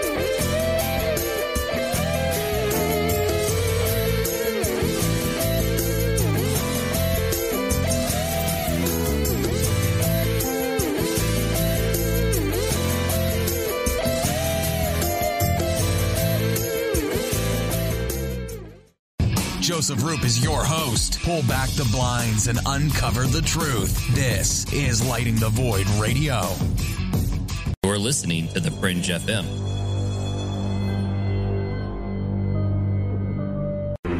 I'm Clyde Lewis. You are listening to The Fringe FM. Somewhere between abnormal and paranormal, there's a show called Into the Paranormal. I'm Jeremy Scott. Hear me live Saturdays at 6 p.m. Pacific, 9 Eastern on the Fringe FM. Hey, I'm J.M. DeBoard, and when I want to talk about dreams, I look up my man Joe Roop and his show, Lighting the Void. The Fringe FM isn't just a radio station. We also provide services for all your audio production needs. If you are interested in live radio or pre-recorded podcasts, we're here to help. We even do audio enhancements and voiceovers if needed. If you want to do a podcast or live radio show and even want the option to syndicate on terrestrial radio, from simple audio file enhancement to live production and call screening, we have you covered. We have worked with some of the best professionals in the business in order to provide coaching instruction for content creation, show structure, and more. Contact The Fringe Digital Media for more at info@thefringe.fm. That's info@thefringe.fm. Or call 501-777-5631 for a consultation. Listen, I want to tell you about G.I. Joy from GetTheTea.com. It's the best alchemical concoction of goodies for your stomach and digestive system I can recommend, and that's all based on my experience. Packed with colostrum, acidophilus, aloe, peppermint, and turmeric. If you do your own research, then you know this is the bee's knees for the stomach and digestion. Now, due to Big Brother's ears and the eye in the sky, you know I can't go into the details about what it helped me with. All I can say is I got relief. It's non-GMO, no fillers, no preservatives, manufactured right here in the US of A, and delivered to you by the only people who stay on top of the game and are out in front. Go grab a bottle of G.I. Joy at GetTheTea.com and see what all the fuss is about. Again, that's GetTheTea.com. OMG! People are jumping on board to the Life Change Tea Regiment. Brew, steep, and drink for a gentle, taste-great cleanse. It's changing how they feel. See what everybody's talking about. Log on to GetTheTea.com. That's GetTheTea.com. Life Change Tea aids in digestive slowdown and helps people get moving down a healthy path. We won't make claims. We'll just let you decide. Experience is much better than a commercial anyway. If you want results, log on to GetTheTea.com and purchase your super strength cleansing tea. You won't be disappointed. And if you're looking for some mind-body suggestions, go to YouTube and punch in the search bar Health Matters Now. That's Health Matters Now. Put power into your health now. So, GetTheTea.com. That's GetTheTea.com for super strength tea. And YouTube, Health Matters Now. That's Health Matters Now for valuable suggestions. GetTheTea.com. The tea that makes you go. Hi, this is Sammy. Join us in the Deep South as we're lighting the void with Joe Roop on the Fringe FM. Right, me old Chinas. I know it's an ad break, but before you lot shoot off and make yourself a cup of Rosie Lee or whatever else it is you're going to sling down your Gregory Peck, you need to listen to me babble. If, like me, you found your way to Light in the Void via a downloadable podcast, you might want to take a butcher's at the Fringe FM Wind and Kite. You won't Adam and Eve how many other shows there are or what they rabbit on about. Ancient history, conspiracy, the consciousness, the esoteric, the occult, metaphysics, parapolitical, ufology, technology and spirituality, to name but a few. They got featured hosts like Ryan Gable, Jeremy Scott, Alex Exum, Tim Doyle, Cortana and Gigi, Susanna Ross, the Reverend John Polk, Michael Deacon and J.D. Lewis. You might find yourself listening to the thoughts and theories of the author of The Fish you just finished reading. Or you could pick up the dog and bone, call in and tell everyone your own beliefs or experiences. So do me a favour, before you put on the Ansel or crack open a bottle of vino or roll a joint, go to the Fringe FM and see what you're missing. Hola, Fringe listeners. This is Dave Cruz of Beyond the Strange, and you're listening to The Fringe FM. Are you intrigued by paranormal talk radio? You'll love the new Paranormal Radio app from TalkStream Live. You'll find a great selection of talk shows covering UFOs, ghosts, strange phenomena, and much more. Download the Paranormal Radio app now and start listening to the very best in paranormal talk entertainment, including the network you're listening to right now. The Paranormal Radio app. Free in Google Play and the iOS App Store.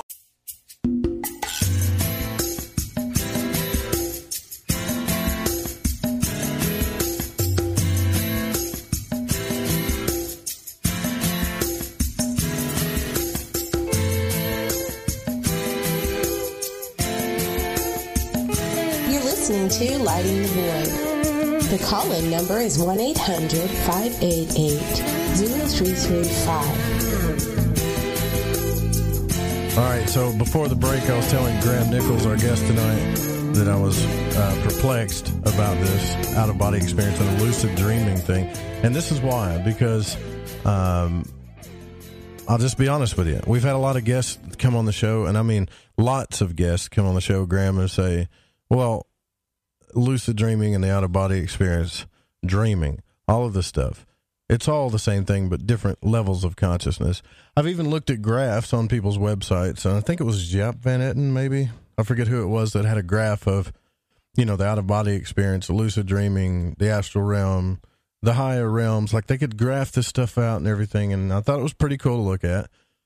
But I got to be honest with you, man. When I talk about the out-of-body experience, especially the one I told you before, when I talk about that thing and I get the response like, yeah, man, I've studied lucid dreaming and this and that too. It's almost like when you talk to somebody and they're not even listening to you, and they're acknowledging that they're not acknowledging what you believe without saying it, that it's a separate thing. And when I say separate, I don't mean totally separate, but it is a different thing, right? And now I'm perplexed because all of these people had me convinced for the longest time up until tonight that it was. And I can say the best analogy, that I'll give you this one and see what you say about it, was Gordon White.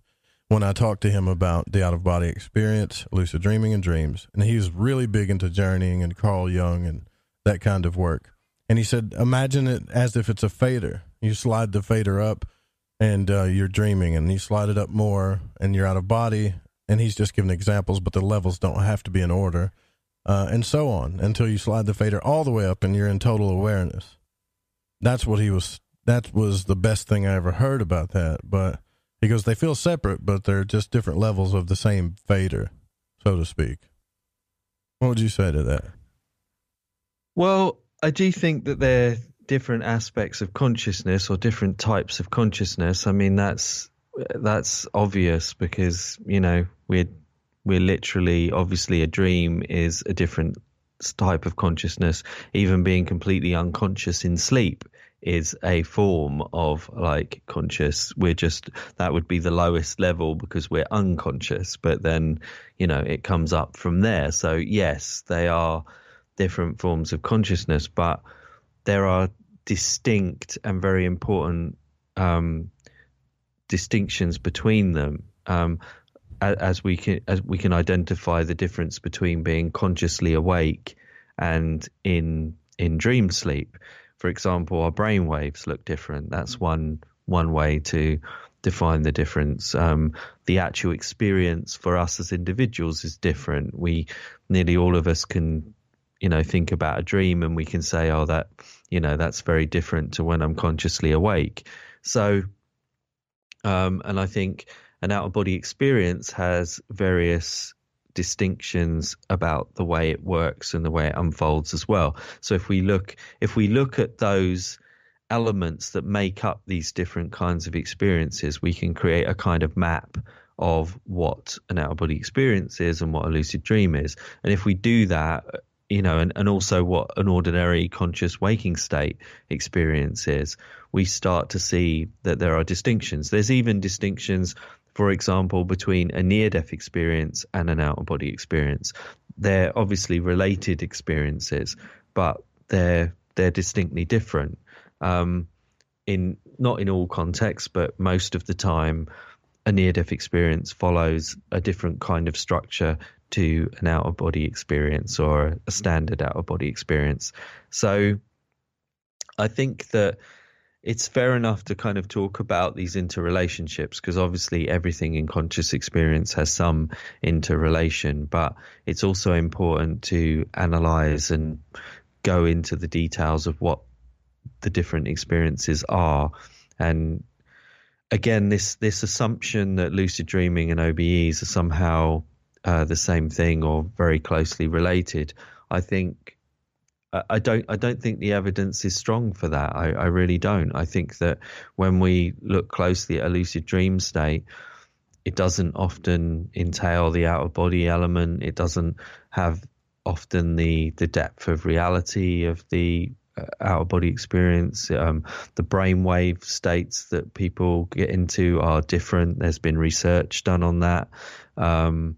The types of veridical perception that happen in OBEs are also not present in lucid dreams. I've written an article, I think it has 17 points on my website that goes into all the distinctions. But I think the fact that the majority of people in a lot of the studies have out-of-body experiences from a conscious waking state shows that it's different and distinct even there. The other thing that's important to highlight with out-of-body experiences is they happen in a complete range of types of situations, which is not the case with dreaming. So people will, for example, have an out-of-body experience even while driving a car. There'll be people who have a cardiac arrest and they have an out-of-body experience. So that would be the near-death context.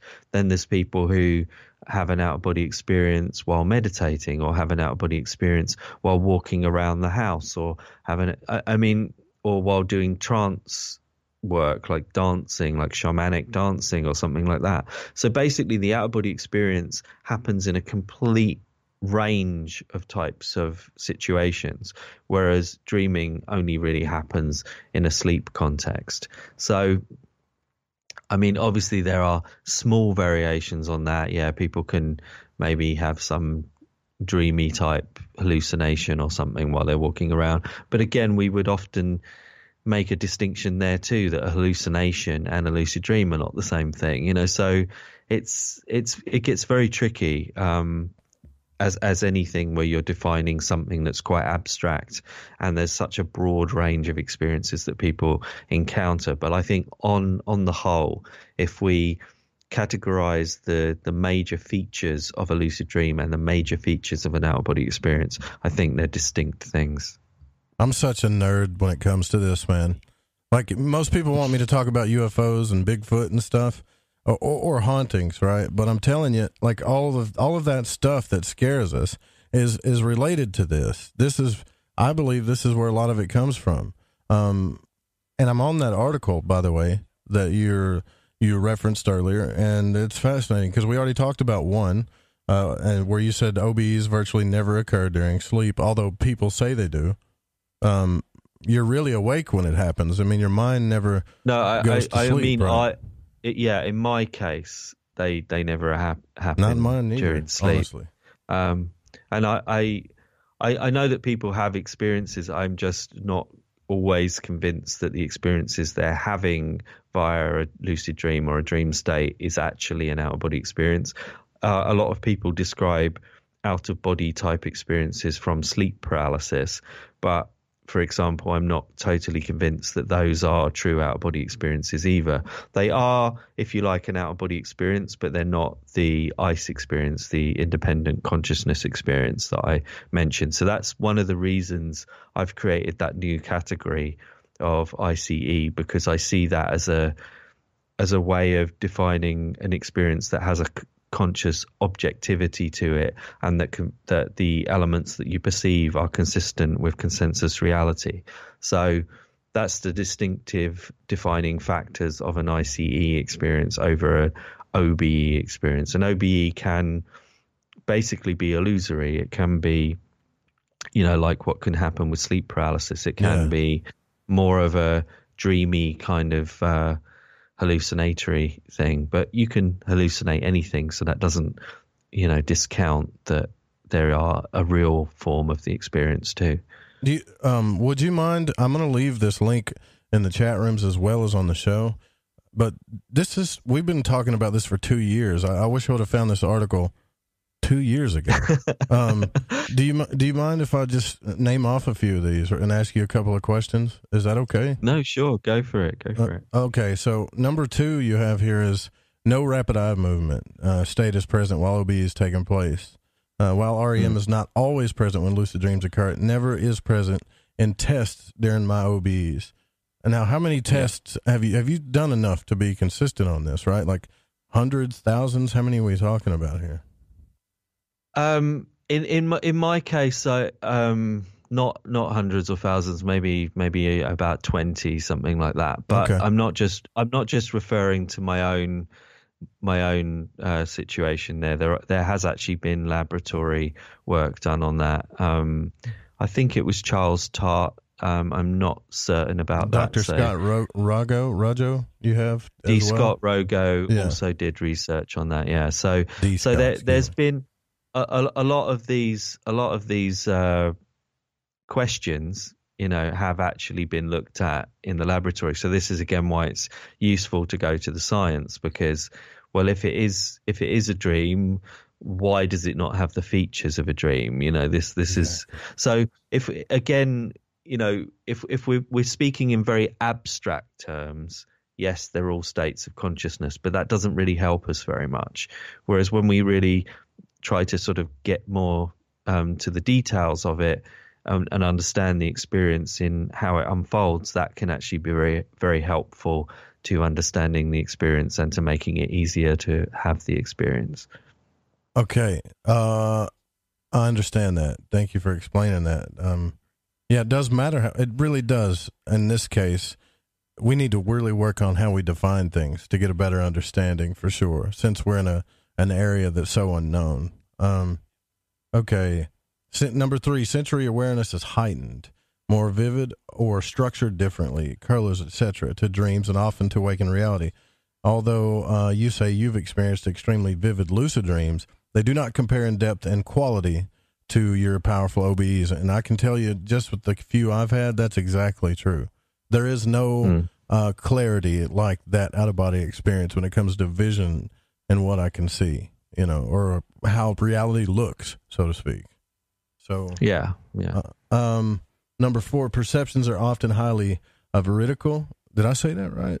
Or consistent with consensus reality, unlike lucid dreams. So are you saying that it looks more like what we're looking at right now, so to speak? I'm saying that you can actually see things while out of the body, especially in the peak experiences, that can then be later verified, and that's a characteristic that is not always present in out of body experiences, and it tends to be only more in the sort of peak experiences. But it's not something that's reported in lucid dreams, or very, very rarely, and also not in the same kind of context. So I think that's a distinctive factor as well. I feel sick right now because I wish I would have found this article. I swear, like, even all the times I've agreed with everybody, deep down I've always kind of known what you're saying here. Okay, number 5, other than floating, passing through objects, and time being nonlinear to some degree, the laws of nature remain constant in some form, unlike in many dreams. Other than the fact that you can fly, right? That's the only one. The gravity doesn't work very well. But if I told you, Graham, though, that when I flew, and I guess I don't even know if I would call it flying, but when I walked outside, I was reading this dream yoga book, and it would tell me, even in reality, try to fly, so you'll do that. And it was just a natural thing. So I looked at this point, like a fixed point, kind of like the Golden Dawn talks about, on a tree in my yard. And it was like I pulled myself to it on a zip line. It was so, the velocity of it was so pinpoint. It felt like I was just on a line to it, being pulled towards it. Does that sound familiar to you, or did you feel something different? Yeah, that's actually something we could highlight as a difference as well, actually, because in an out of body experience where you put your focus, you go there, you just you move there either very fast or you sort of almost like teleport there. It's like That's a feature of an out-of-body experience, which doesn't, I guess it could happen in a lucid dream, but it generally isn't something people describe in a lucid dream. So, these are features that are almost universal in out-of-body experiences, where you put your attention or your focus, you go there. That's something that I think pretty much every OBE author there is would agree on. I don't think that's something you would find talked about consistently in lucid dream literature, for example. So, that's, again, something we could highlight as a distinction. Yeah. Not unless they wanted to, well, they wanted to do that. Then, of course, you're lucid. You can do anything you want. Here's one that really that sticks out, man, that's so true. Number 6, recall is often stronger than a general memory after the out-of-body experience.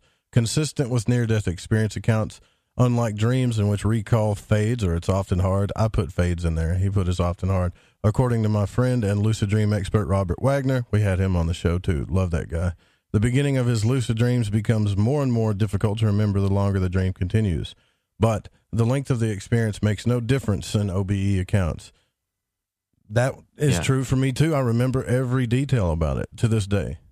That one I had, Number 7, there are no psychological elements to do with my day-to-day life present in my OBs, unlike my dreams. Could you explain that one a little bit more? I mean, in my dreams, if I don't know, if I was thinking about a particular issue or, I knew I was going to be doing something the next day or something like that, it might feature in the dream. It might come into the dream. Whereas in my out-of-body experiences, it's much more like you're dealing with a genuine reality because it's not influenced by my psychology in that way. I will discover things and they will surprise me. They will be, I didn't imagine I would see that. Or I got what you're saying.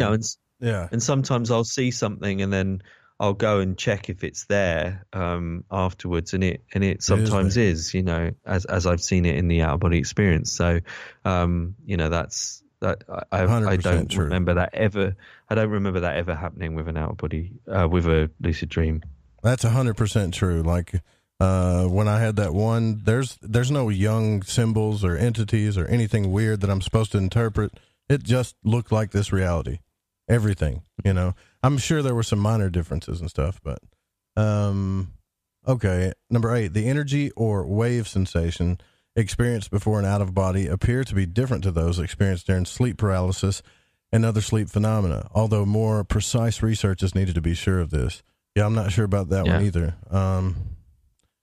Number 9, a feeling of release, being revitalized or very calm and positive after the OBE is common. I rarely notice anything like this after a lucid dream.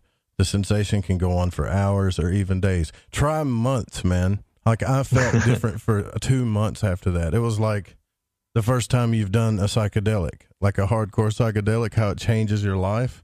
That's how I felt after it, if that makes any sense to you. I've never taken any psychedelics, or I don't even drink alcohol or smoke or anything. But yeah, I assume I can guess what you mean. Yeah. It's the first time I did LSD when I was younger. It changed everything for me. So yeah, that's totally true, man. Okay. Anyways, number 10, a total sense of knowing the experience was real beyond any dream I've ever had. Actually, sometimes even beyond this reality, dude. Yes, absolutely. And you've had thousands of these, man. I can't imagine what it's like talking to a redneck like me from Arkansas. Am I boring you right now? No, not at all. I think actually it's really good that we're sort of digging into this stuff because very few people do. So it's good to be doing that. Number 11, interactions with characters and stories within the experience are rare in my out-of-body experiences, and I'm saying because this is your point of view. This can vary in accounts, but this is certainly less apparent in OBEs, and the characters, if present in an OBE, will be of a different quality and type, usually guides consistent with NDEs, think of Robert Monroe, etc. I never got to meet anybody. I only had a few, but I can't wait to see what that's about. Can you tell me about a time you met something? Again, it's rarer in OBEs. So I think that's a distinctive factor again. But yeah, sometimes there will be beings but they tend to, when I say quality, it's sort of almost like they feel very, very independent and very, very different to anything that you could come up with in terms of your own mind. But obviously that's something that's very subjective and difficult to emphasize in terms of other people understanding what I mean. But yeah, they seem to be a very different order of consciousness, if you like. Yeah. Now, I want you guys to keep in mind, because I'm watching the chat room here, we're not playing a game of football where it's OBEs versus lucid dreams. I'm just trying to validate, the fact that they could be two separate things, and that when I had an OBE, and I've had I've had a lot more lucid dreams than I've had that one experience. I'm telling you. Anyways, I'm going to move on from that. I'm not in the chat room, but I can imagine the kickback, which I find interesting in itself, that people find it so controversial to suggest that you spoke to Robert Wagner, right? Who's a more advanced lucid dreamer than that guy? What was his view on this? He thinks they're completely distinct things, the same as I do. I've met Robert Wagner. We've been at a couple of conferences together, and yeah, I pretty much think that nearly all the major authors in lucid dreaming, Charlie Morley as well, another great lucid dreamer and friend of mine, also thinks they're quite distinct. And in his book, he quoted me on one of my experiences where I was where the experience started from walking around my house, and I went into the out-of-body experience from that state. And his sort of argument was, these kinds of experiences, how can you categorize that as a dreaming state when someone is literally walking around, doing things when the experience is taking place, when it happens. Yeah. Okay.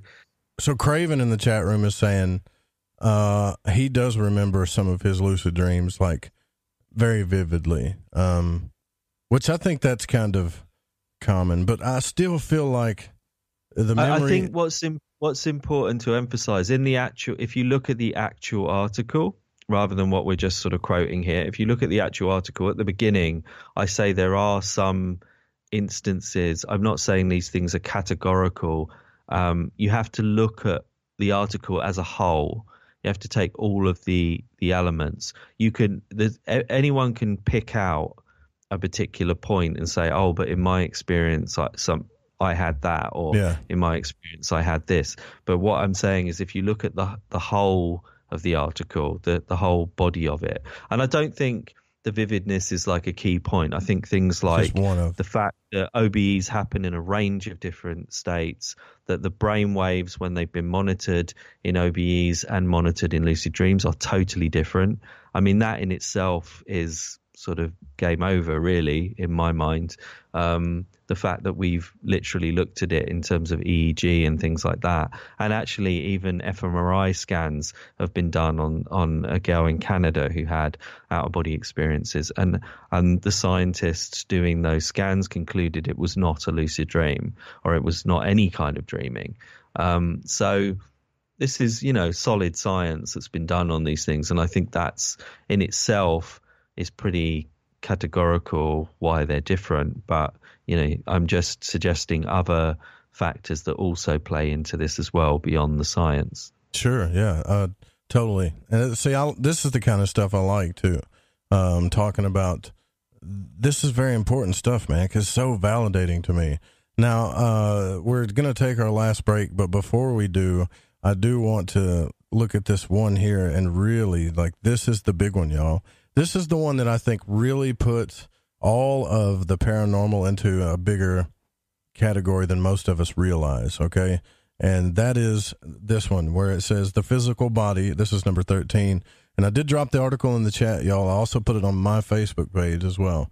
But the physical body is often visible and OBEs, and is seen as if from the perspective of a living ghost. This has never happened to me in a lucid dream, and it is not commonly reported by others, as opposed to OBEs, in which it is commonly reported. Now, before you answer that, Graham, I want to talk about that when we come back, because we're going to take this last break. But, yeah, that's the big one for me, too. I want to discuss that more when we come back with Graham Nicholls. GrahamNichols.com is the website. Y'all go check it out. Stay with us.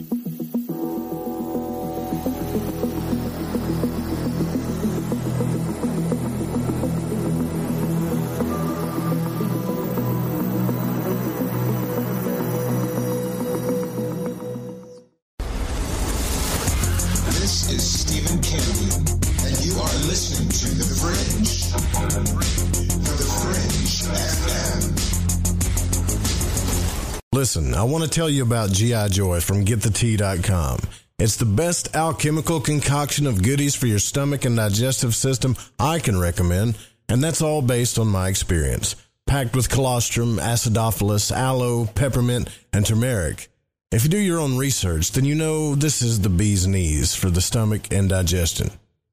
Now, due to Big Brother's ears and the eye in the sky, you know I can't go into the details about what it helped me with. All I can say is I got relief.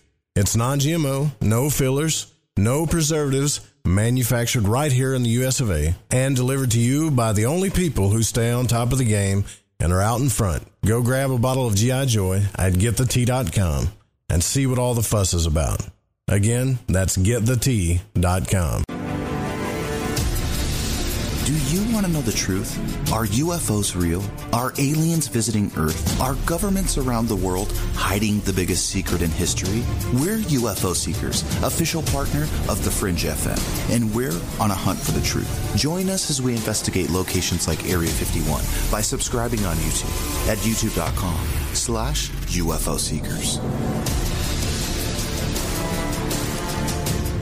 Introducing Shadow Light Tarot from Waking Canvas, the Fringe FM's new contributing artist, Eric Tesey. This hand-illustrated black and white self-published deck serves as a reinvention of the tarot, never before witnessed. Each of the several suits of this 88-card deck lineup form an infinite panoramic scene. Even the included visual companion guidebook is entirely hand-illustrated, cover to cover, with beautiful visuals and esoteric symbols and artwork. The newly released deck comes in a custom magnetic box with its own travel pouch. The Shadow Light Tarot Premium Deck and its travel-sized mini deck Wonder Light Tarot are both available now from WakingCanvas.com. If you use the code word FRINGE, that's FRINGE at checkout, you'll receive an extra 10% off your entire order. To discover more, including a free reading and time lapses of all the illustrated artwork, make your way over to WakingCanvas.com today. That's WakingCanvas.com. Hey, is that a new music app? Yeah, check it out. Surfer Music Discovery. It links to thousands of online stations, but the twist is you see the song names and artists that are now playing live. That's different. No guessing. Looks like a waterfall of music. So many formats. Rock, oldies, country, R&B, jazz, and a whole lot more. How's that spelled? Surfer. S-U-R-F-R. Is it expensive? It's free. No need to sign up or sign in. Get the Surfer Music app free from Google Play or the App Store. Okay, here we go. AncientLifeOil.com. AncientLifeOil.com. Now, this is for CBD. AncientLifeOil.com. Again, for CBD. Where do I get CBD?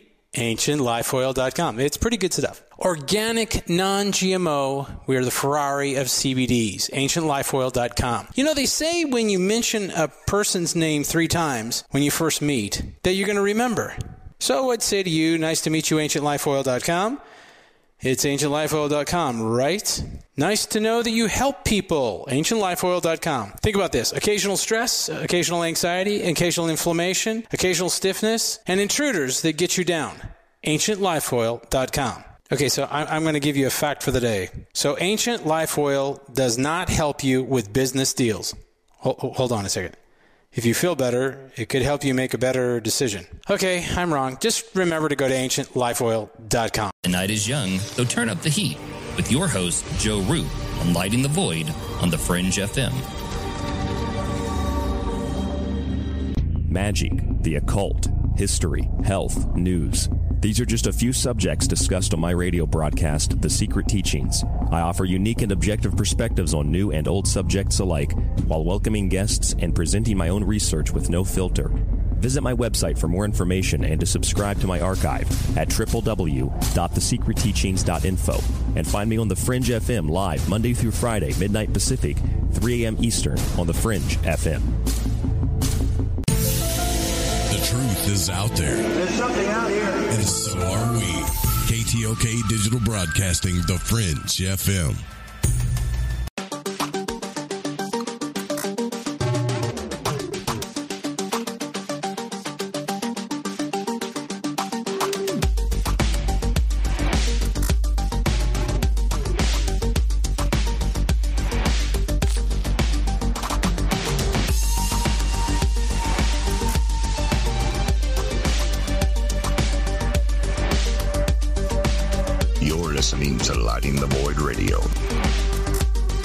Man, like I was telling Graham, I wish I would have started with this. You know, when I do radio, like I like to start with a little oomph in the beginning. And I find it a lot of times in my case, Graham, that we get to the really cool stuff in the super late night at the last of the show. Okay, so before the break, we're limited on time, so I want to hurry this up.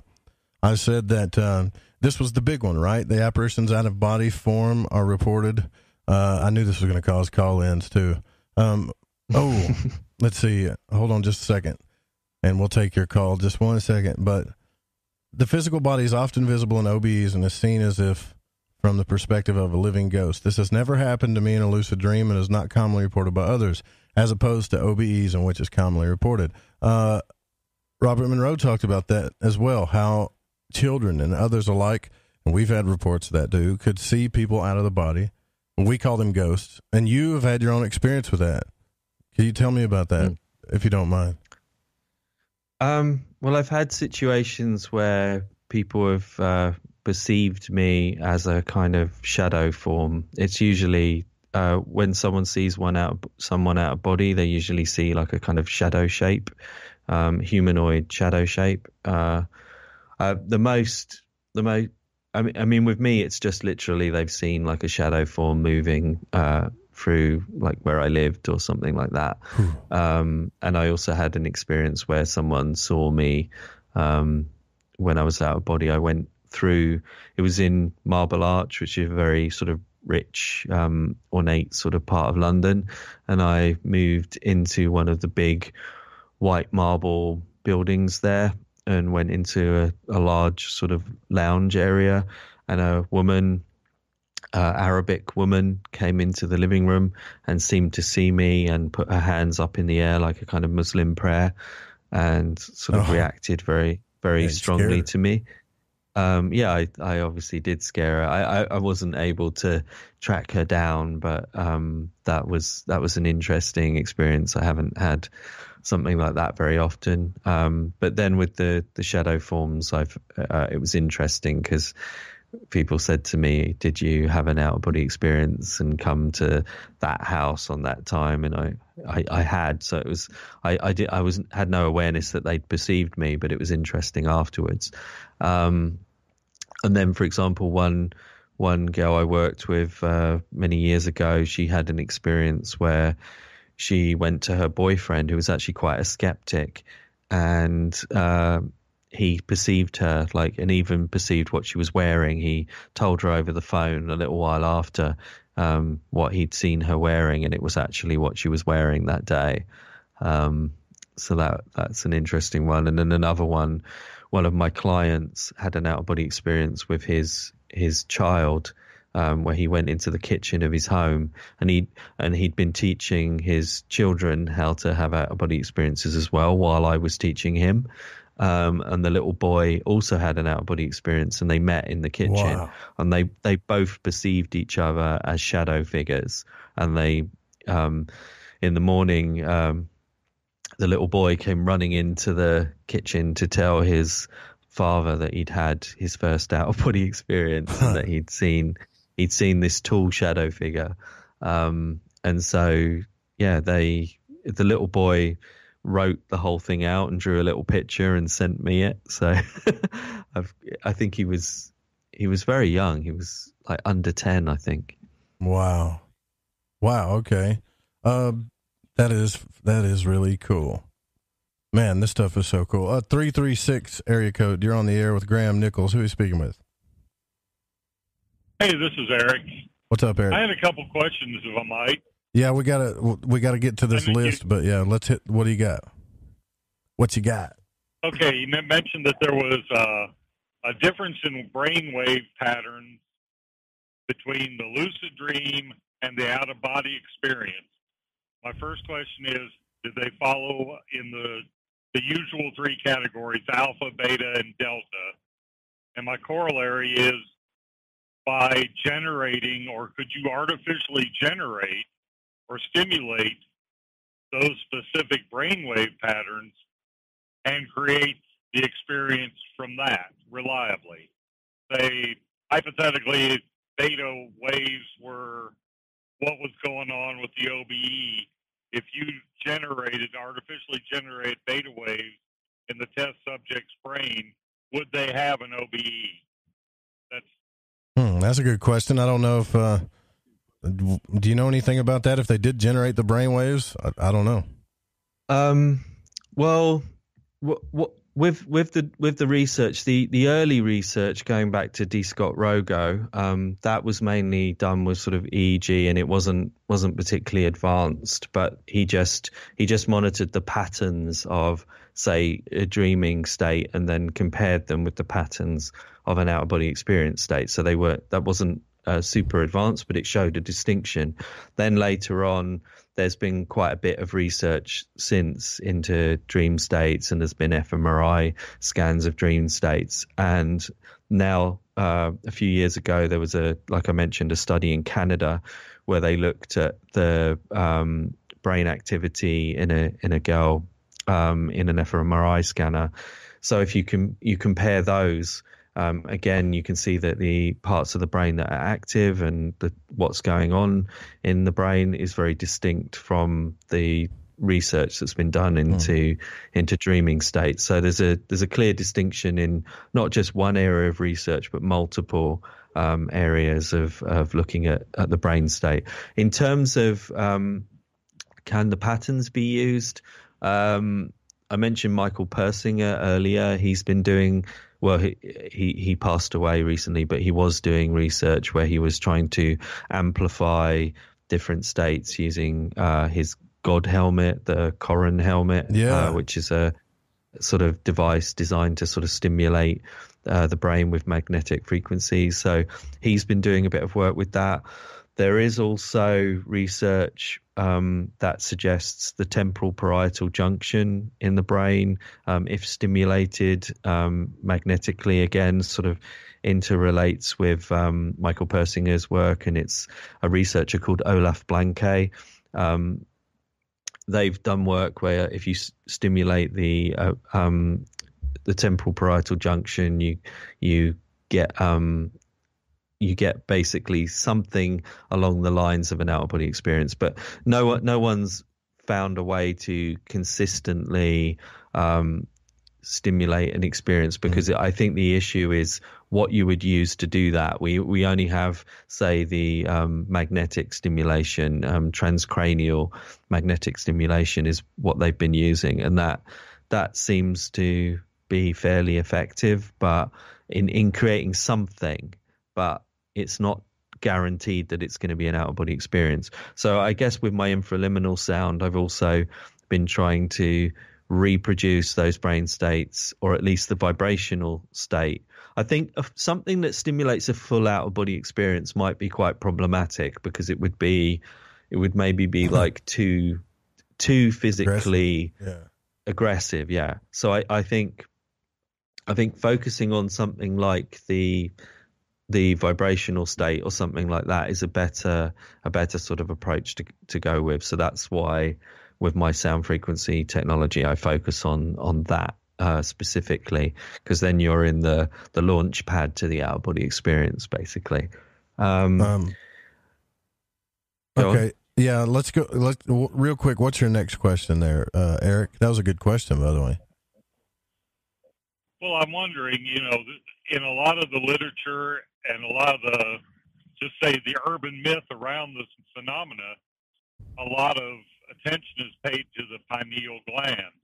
Did you find that anything to do with the pineal gland, or is this just another one of those things that back in the 60s somebody mentioned, like Muldoon might have mentioned it, and everybody's carried it forward without really doing any research into whether it's valid that the pineal gland has anything to do with the out-of-body experience or these enhanced, or shall we say, states of consciousness, separate states of consciousness? That's a good question too. Yeah. What do you think? The pineal gland is an interesting one, actually, because for a while I did think that it might be one of those sort of urban legend type things, but then I started to find that certain depths of experience related to the out-of-body experience. So, like, for example, melatonin release, which we know is produced in the pineal gland, seems to have a relationship with out-of-body experiences. As I was mentioning, the sort of moon and the sun and all these kinds of things earlier, I think there is some kind of relationship with our internal body clock, which has some relationship to the out-of-body experience. We don't know exactly what's going on there yet, but I think that when you do interrupt your natural cycle, or you do something like maintain darkness when you would usually be in daylight, for example, that seems to have an impact. So I think melatonin seems to have some relationship, and then there's ideas that there's sort of what people have nicknamed things like metatonin, which probably relates to DMT and dimethyltryptamine. Anthony Peake is very interested in this idea. At the moment, I'm not sold on it, but there is evidence of DMT production in the brain, and the most likely candidate for where DMT would be produced would be the pineal gland, because it has a relationship with melatonin, etc. So there could be some relationship going on there that could be related to the pineal, but it's very much at a sort of infancy proven, right? Stage. Yeah, it's not proven. We don't know for sure yet, but there's evidence that points in that direction, I would say. Thank you for the call, our resident Fringe FM mad scientist, Eric Markham. Very good questions. All right, so I want to finish this list here, and let's see. Okay, number 15, interactions with physical structures, especially electrical devices. OBEs can be accompanied by interactions with the physical environment. While again, this is rarely, if ever, described as a result of lucid dreams, near-death experience researcher Dr. Penny Satori has found that many near-death experiencers describe affecting electrical devices on an ongoing basis after their NDEs, and she is currently researching the phenomenon further. I have found no examples of this related to lucid dreaming. And I will add to that, too, that Daskalos himself talked about how he could move objects doing this, but he called it exematosis, the out-of-body experience. He called it a different thing.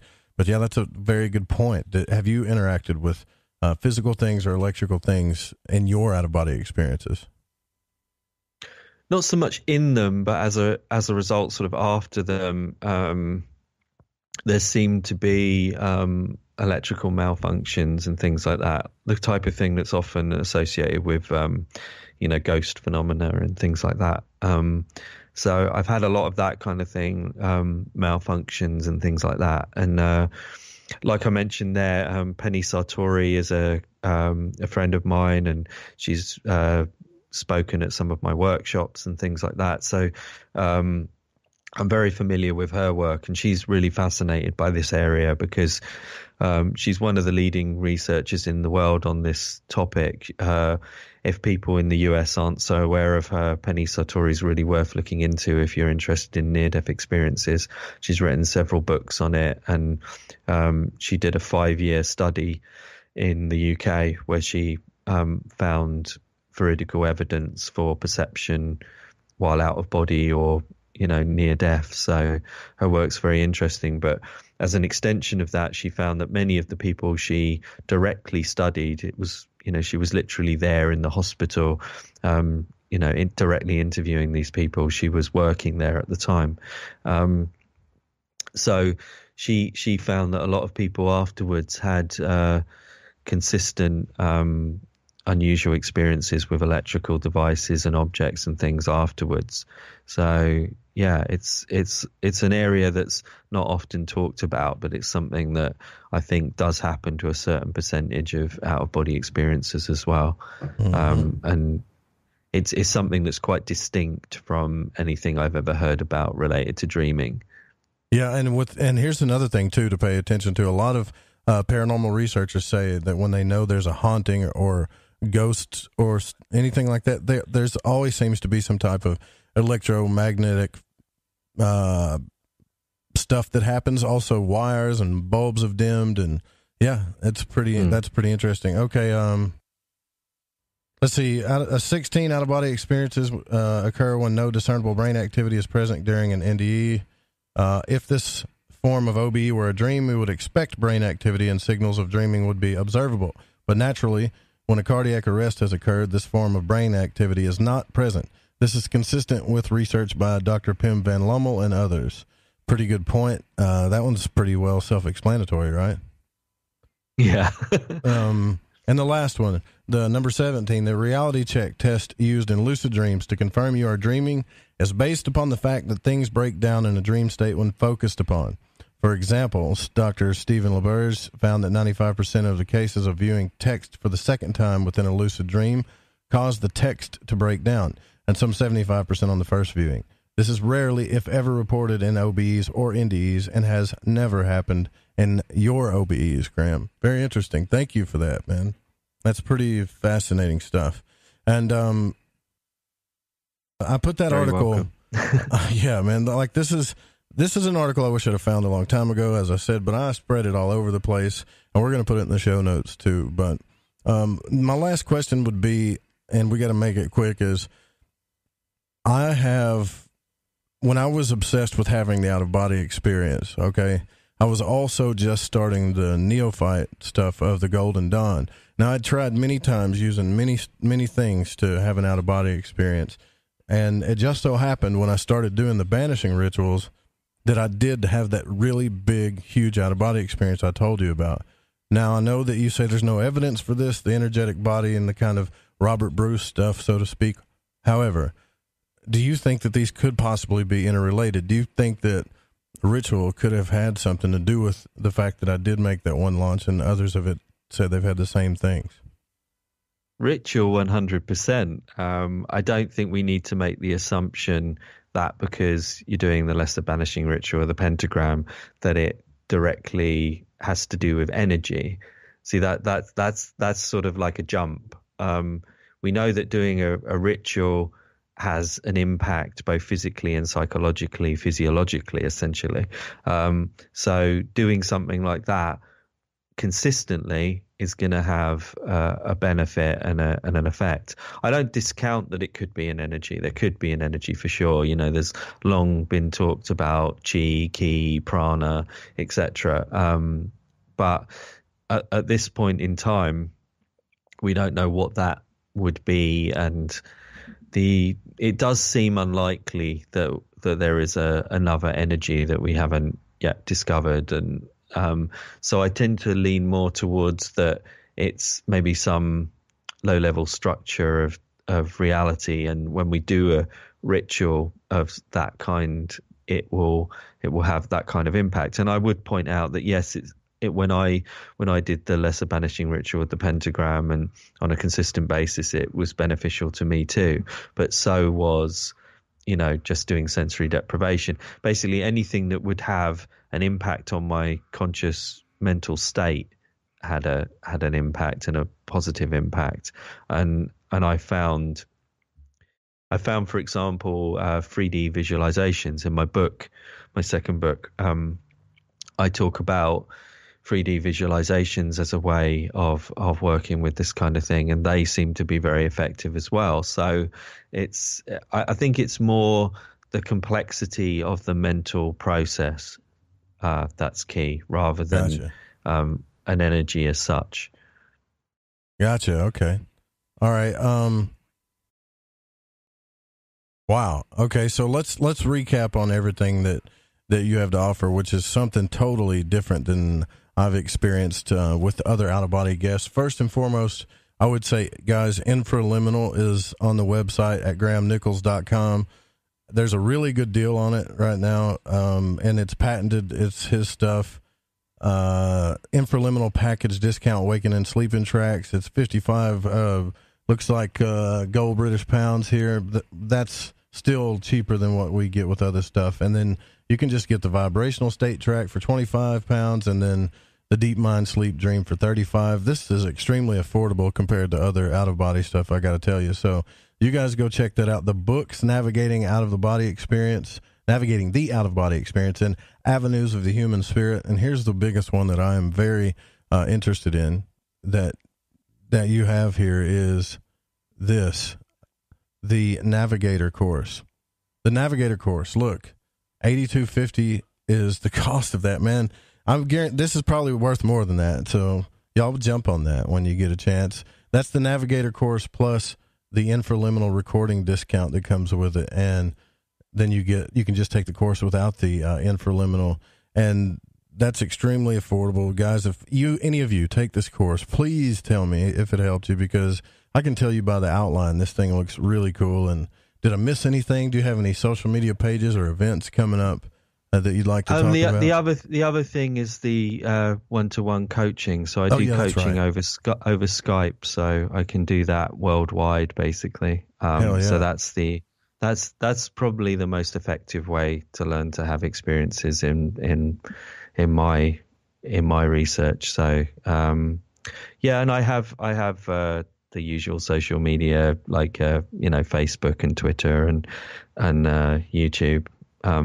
Although I think the main area is probably my mailing list and Facebook, if you want to keep up to date with what I'm doing. I definitely will be. And just real quick, some of the key areas that he includes, there's overcoming fear and anxiety and apathy, relaxation and stress relief, building a personal profile of greater understanding. We all could use that. Understanding the vibrational state. This is something called the G technique in the multidimensional system. Even how to personalize techniques just for you and recognize them when you're close to having an out-of-body experience, how to leave the body, how to travel further, other levels of reality. All that stuff comes in with personal coaching as well. And, thanks for coming on the show and waking up so early in the morning in England and staying late night with us here in the States, because this has been worth it to me, actually. This has been one of my out-of-body fave shows, I can tell you. Top 10 for sure. Thank you. Thank you. It's really good to have been on the show. Yeah, we'll do it again sometime in the future. Maybe in a year or something. I'll wake you up at 4 and tell you, say, come on the show. All right. But, okay. Thank you again. We got to get out of here, guys. Look, tomorrow night, Claude Swanson's coming on the program. Another fantastic guest. Please don't copy the show without written permission. You can also grab the show for free on any podcast player or app and YouTube, and we will have the members site with commercial-free stuff with extra content coming out soon. A big shout-out to Pacho, our producer, Don, Dennis, Eric Markham, program director, Jeremy Scott, all of you guys in the chat room. Coming up next live on the Fringe FM is Ryan Gable and the Secret Teachings all night, still here going on the Fringe FM. See you guys tomorrow night. Good night.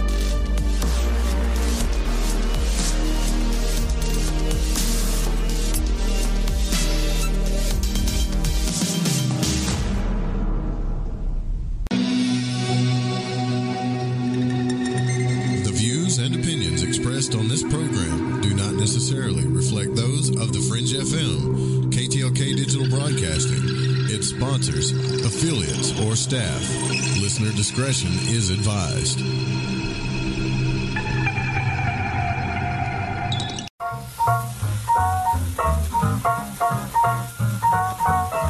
Please don't jive me, don't you play me cheap.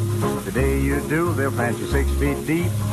Don't fool with me, don't fool with me. If you love me like you say you do, you won't have me, a dozen others too. Don't fool with me, don't fool with me.